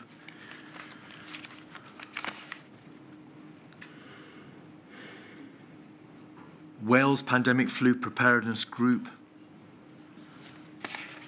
I haven't covered them all. For an administration which prides itself on its efficiency of movement because of the relative lack of scale, and an administration that operates effectively under one roof, are there not, in fact, a plethora of bodies in this labyrinthine system? There are many bodies. I think some of those relationships are probably clearer to me about how they would work. I think some of them would feel as though that they were duplicating some of the tasks and activities, and certainly the balance of what is discharged nationally as opposed to what is discharged within those sort of local responders and in the regional arrangements of the local resilience fora would also be an issue. But yes, that's a very significant list of areas, and looking forward, in our Safe and Secure Wales, of course, we need to make sure that that is very explicitly set out, that it is clear and it is also efficient. What I also don't want to lose within our assessment, though, is the times when we do need to, of course, deal with issues at a matter of detail. But again, as I said earlier, I think that needs to be a philosophy of task and finish rather than ongoing arrangements. Sorry, I don't follow task and finish. I think I do. Yeah. Task and finish groups really just to make sure that they quickly handle an issue. They may have a cycle of 2 or 3 meetings with experience and expertise around the table, and then come up with a solution which can be implemented rather than an ongoing set of meetings.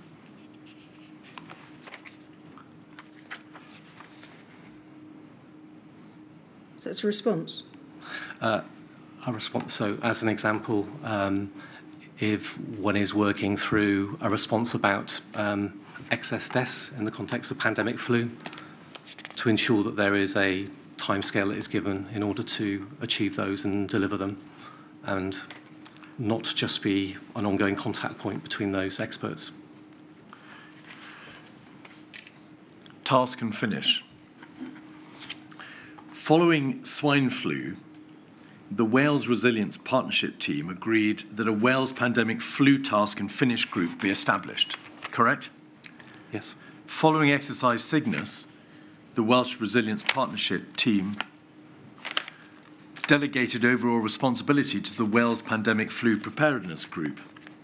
And following Exercise Cygnus, the Pandemic Flu Readiness Board was promulgated, instituted for the purposes of making sure that those recommendations were identified and finished. But would you agree that despite those 3 instances of task and finish functions being identified, not all the recommendations from any of those reviews or exercises were in the event implemented? Not all of those were implemented. So, and those committees, those task and finish bodies, took in some cases a very long time to attempt to ensure that the relevant recommendations were implemented. Did they not? In my view, they took too long to make sure that the recommendations were implemented, even if there had been progress on some of those activities and matters and they were completed. And so despite your recourse to the benefit of task and finish bodies, history and the reality has shown that they themselves have not really performed terribly well, have they? They haven't been able to discharge the outcomes on all of those areas, and we need to understand how, if we have got to a better place, that we need to be able to update the guidance at that point rather than try to keep searching. Please may we not have a terminological debate. They have not done very well, have they? The task and finish groups did not deliver all of the objectives. They didn't achieve them, no, I agree. They were given the task, but they didn't finish. They didn't achieve all of the tasks, my lady, yes. Rather defeats the purpose of a task and finish group, does it not? Could we go back to 107113, please? Page 9, paragraph 13.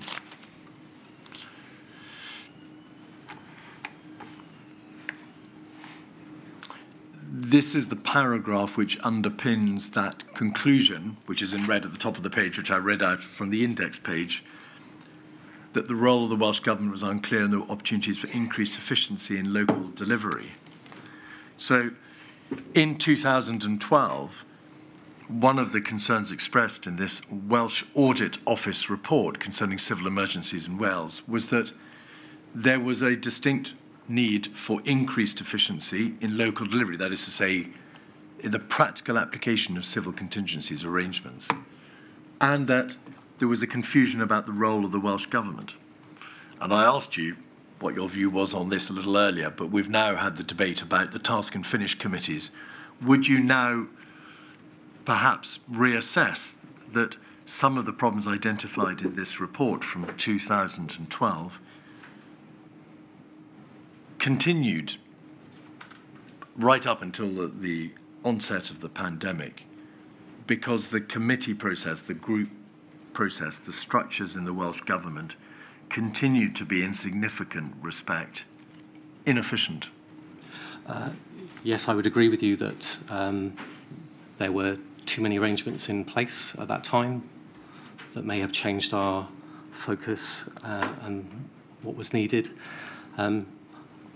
As I said earlier, I do think that some of those mechanisms occur because of preparedness as opposed to the response itself. But yes, I would agree that there is an ongoing need to make sure that we can have a less complex system. Yes. Thank you. Page 10, paragraphs 17 and 18.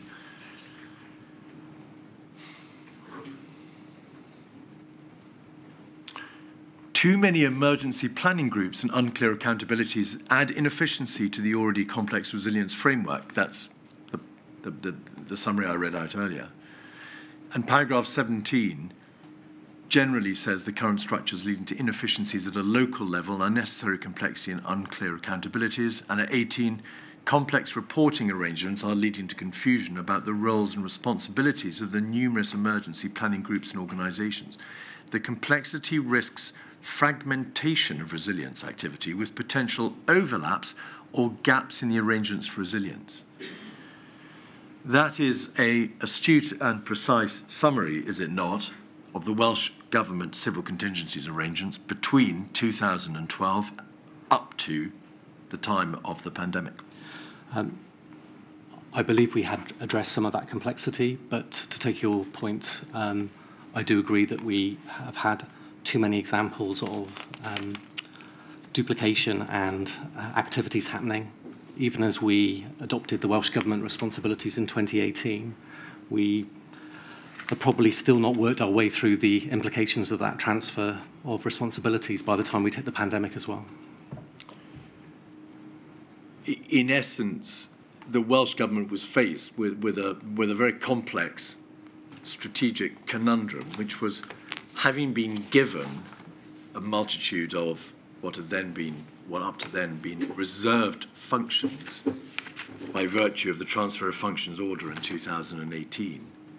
Somehow those new responsibilities had to be discharged. And that, of course, required a great deal of thought to be given to the best way of setting up the system, the committees, the groups, the entities, the responders, and so on, to be able to do those new functions. Indeed, that's correct. And we had just in 2018 started to do some of the resilience assurance within the system in Wales at that point, but were unable to continue with that as a cycle as we'd originally intended. But that was very early in the transfer of the responsibilities. And as a result of, inevitably with all governments, resource issues, as a result of the diversion of attention away from civil contingencies planning to the consequences of a no-deal EU exit, and of course the impact of the catastrophic pandemic, work was never allowed to get very far. Yes, we haven't yet passed regulations that would discharge those Part 1 responsibilities as an example, but certainly, as you say, the EU exit arrangements ended up being a priority over and above some of the underlying resilience activities. That's correct. May we now then look at some of the bodies and see to what extent that proposition in that paragraph was justified in terms of unnecessary overlap and, at the same time, gaps. The first body to which you refer, or the first part of the Welsh Government to which you refer in your statement, is the Welsh Government Resilience Team. Could we have, please, the organogram at page 10?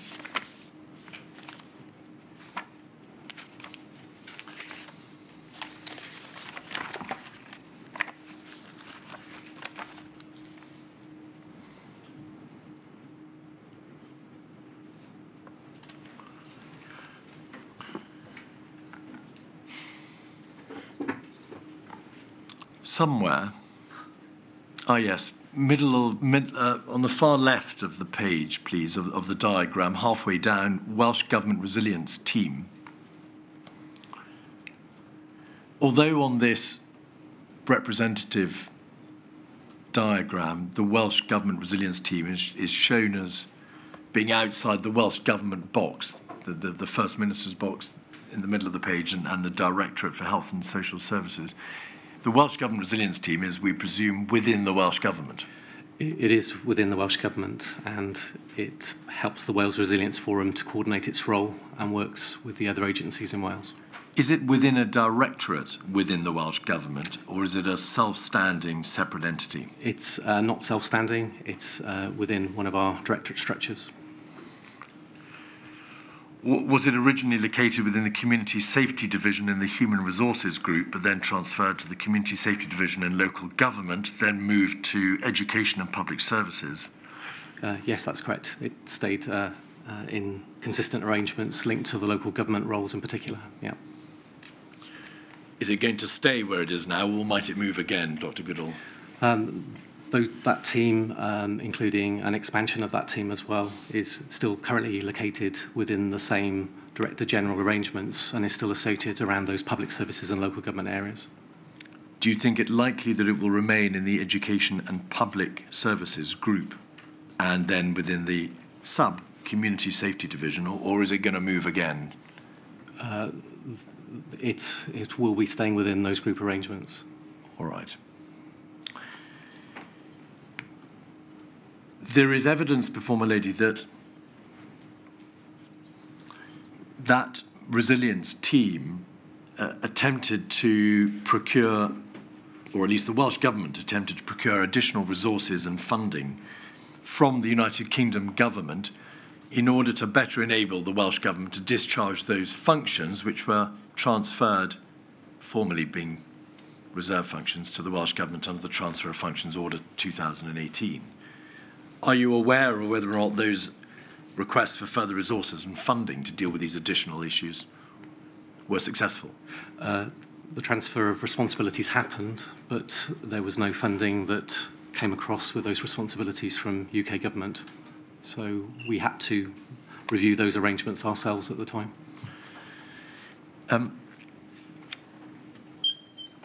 I believe there's a witness statement before my lady from Mr. Kilpatrick, who is a senior official in the Welsh Government, in which he compares unfavourably the amount of funding and the staffing levels for the Welsh Government Resilience Team to the analogous organisation in the Scottish Government. Does the Welsh Government acknowledge that that resilience team is, even by the standards of pre-pandemic and post-pandemic civil contingencies planning, under-resourced and undermanned? It was under-resourced at the time, and it expanded, and it has continued to expand. But there are lots of examples in our discharge of our responsibilities in Welsh Government where, irrespective of having a wide range of responsibilities, we still, however, remain a compact organisation. So I know at the time we did expand the resources for that team. They have subsequently been expanded on the back of experiences, including, of course, during the pandemic itself. I believe that in 2022, a new directorate was formed within the Welsh Government called the Risk, Resilience and Community Safety Directorate. Is that correct? Yes, that's correct. Are all resilience functions in the Welsh Government now within that single directorate for the better purposes of transparency and accountability, or are they still diffusely arranged across a broad spectrum of the government? They are mainly located there, but it doesn't remove the individual responsibilities that are held by ministers and also by directors general for other sectors across Wales. But as an example, the Health Emergency Planning Unit would still be sat within the health structures as part of supporting the coordination of those responses. But that unit has expanded to include areas like cybersecurity response and does act now as the sort of expert facility within the organisation. So there is now a primary risk and resilience directorate within the Welsh Government, so that everybody may know that that is the directorate in charge generally of civil contingencies, but in the context of health emergencies and civil contingencies, plainly there needs to be another body dealing with health, resilience and emergency planning, and that is elsewhere in the Welsh Government. Yes, we line manage the NHS in Wales, and it would form part of those responsibilities. But of course, there would need to be, very close liaison and coordination in the Welsh Government context. There is in Wales a Wales Resilience Forum, which was created in 2003, and I think, at least at some stage, chaired by the First Minister and made up of senior leaders or partners in the civil contingencies field in Wales, similar to what we've heard is the Scottish Resilience Partnership. Does that Wales Resilience Forum, which is obviously a wider body, still function? It does still function, whilst there may on occasion be deputising arrangements for the First Minister. In my experience, the First Minister has been the lead minister for that arrangement and has been a routine mechanism for meetings and discussions in Wales in preparedness and planning mode. Our genius technician has flagged up Wales Resilience Forum on the screen. Does that body give direction to another body called the Wales Resilience Forum? Does the Wales Resilience Forum give strategic direction to what is known as the Welsh Resilience Partnership Team? The Wales Resilience Partnership Team are there to support the function of the Wales Resilience Forum. So it's where the civil servants are located who will act as the secretariat and who will oversee the arrangements by linking out with the wider system in Wales. Can't it just be a single body, Dr. Goodall? The Wales Resilience Forum and the Wales Resilience Partnership Team, if that is simply the operational mirror of the strategic forum, do there have to be two separate bodies? The Wales Resilience Forum is a meeting which is supported by the team, so it discharges a range of responsibilities, but that is just the supporting team, but they do have a role beyond the secretariat. They, of course, act to link out to partners and agencies in Wales as well. What then is the Wales Civil Contingencies Committee on the top right? The Civil Contingencies Committee will actually meet in the early phase of an emergency response, rather than being chaired by the First Minister or a designated minister. It will be chaired by a senior official, and that allows it to understand its responsibilities within a response phase of a major incident or an emergency planning issue. So what's the difference between a civil contingencies group, which is the box in the middle of the yellow box in the middle, and the Wales Civil Contingencies Committee? The Civil Contingencies Group establishes itself in the early stages of an emergency response. The Wales Civil Contingencies Committee is when the triggers have been identified and when we are moving into a proper emergency response, and it acts as a liaison point with Cabinet Office and the UK government arrangements, including, where needed, to give advice up to the COBRA arrangements, of course.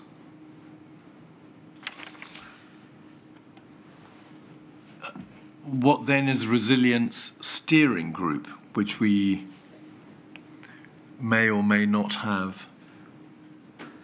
The Resilience Steering Group on the chart is just a smaller subset of colleagues, because the Wales Civil Contingencies Committee inevitably involves a range of agencies and other colleagues around the table.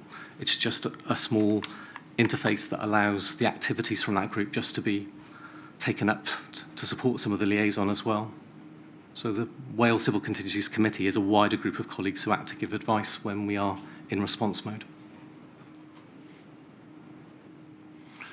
Coming back to what you said earlier about the I don't know, the doctrinal or theoretical difference between preparedness and response, is this duplication of bodies in part the result of a need to be seen to be having a separate committee that deals with preparedness than that which deals with response? I mean, generally the approach is to say... This is the point that you'll recall Mr. Mann and Professor Alexander addressed what now seems some time ago. Yes, indeed. For example, the Wales Resilience Forum didn't have a role to discharge within the pandemic response because it was there to prepare and to bring agencies together under the auspices of the First Minister. But yes, it's to separate out the preparedness from the response arrangements that are operationally occurring at the time. There is, in the bottom left-hand corner, a body known as Scientific and Technical Advice Cell, STAC. Are you familiar with that body? Yes. We believe that was set up, or at least radically changed, in July 2019. Why was that? Just to try and ensure that, whilst needing to rely on, of course, advice, science and advice and use the networks at the UK level, that there may well be areas, and there were experiences that showed that there was a need to translate advice directly into the Welsh context. That wouldn't necessarily happen in every arrangement, but on the basis of the emergency that was under consideration, there may be the need to draw in some more specialist advice at that time, which is when those arrangements came into play. But Dr. Goodall, we've heard evidence already this afternoon from Sir Frank Atherton, the CMO, who pointed out to me that there is already a Chief Scientific Advisor for Wales, a Chief Scientific Officer, NHS Wales, a Chief Scientific Advisor Health within the Health and Social Services Group. Wales has the benefit of NervTag, any learning that comes from SAGE. Why was there a need for yet another body? To make sure that those experiences could be brought to bear, and it would also allow us to use those science experts within Welsh Government as well. So it was just a connecting point, not on every occasion or for every emergency, but when needed.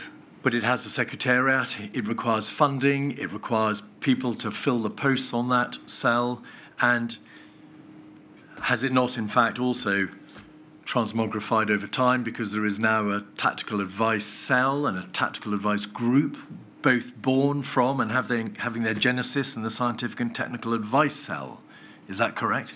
Yes, the technical advice cell that was introduced basically is in line with that particular mechanism and was able to discharge advice and support for the areas that were under consideration in Wales during the pandemic response. And yes, it did bring to bear that sort of closer understanding of modelling data and evidence in the Welsh context and in the context of discharging devolved responsibilities. But Wales attends SAGE, so why wasn't SAGE and NervTag together sufficient?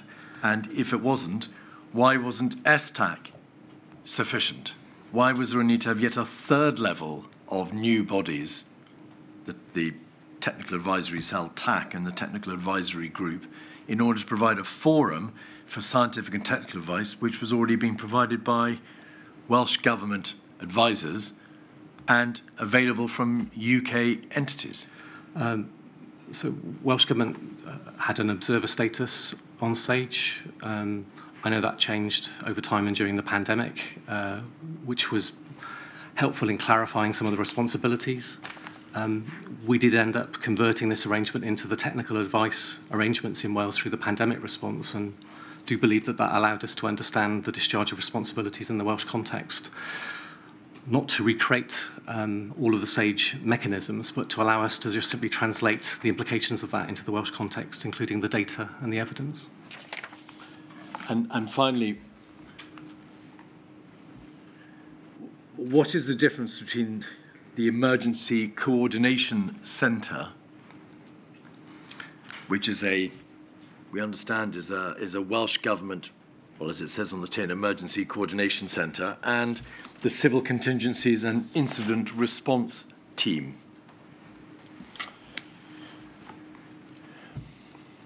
The Emergency Coordinating Centre is a physical response, which involves the coordination activities and is located within Welsh Government, and that can be set up fully or in part on a 24-hour basis if needed during any emergency response. But it is a physical entity in our local resilience for arrangements across Wales. There are also physical locations where colleagues and staff do come together to actually oversee and coordinate the different activities. But isn't that what the Civil Contingencies and Incident Response Team does? It comes together as an incident response team, and I read from your statement, to lead and facilitate the Welsh Government's response to civil emergencies. Well, what's the difference? The ECCW is the physical establishment of the centre. It's the building. It's the building, Ah. plus where the desks and the individuals will be sat, and discharges that coordinating focus within the building. So it's a physical establishment, and was physical during the pandemic, irrespective of course, other virtual arrangements. So is the short answer that the Civil Contingencies and Incident Response Team work in the Emergency Coordination Centre? Indeed. I think Milady, that's, I think, about as far as I think any of us can go today.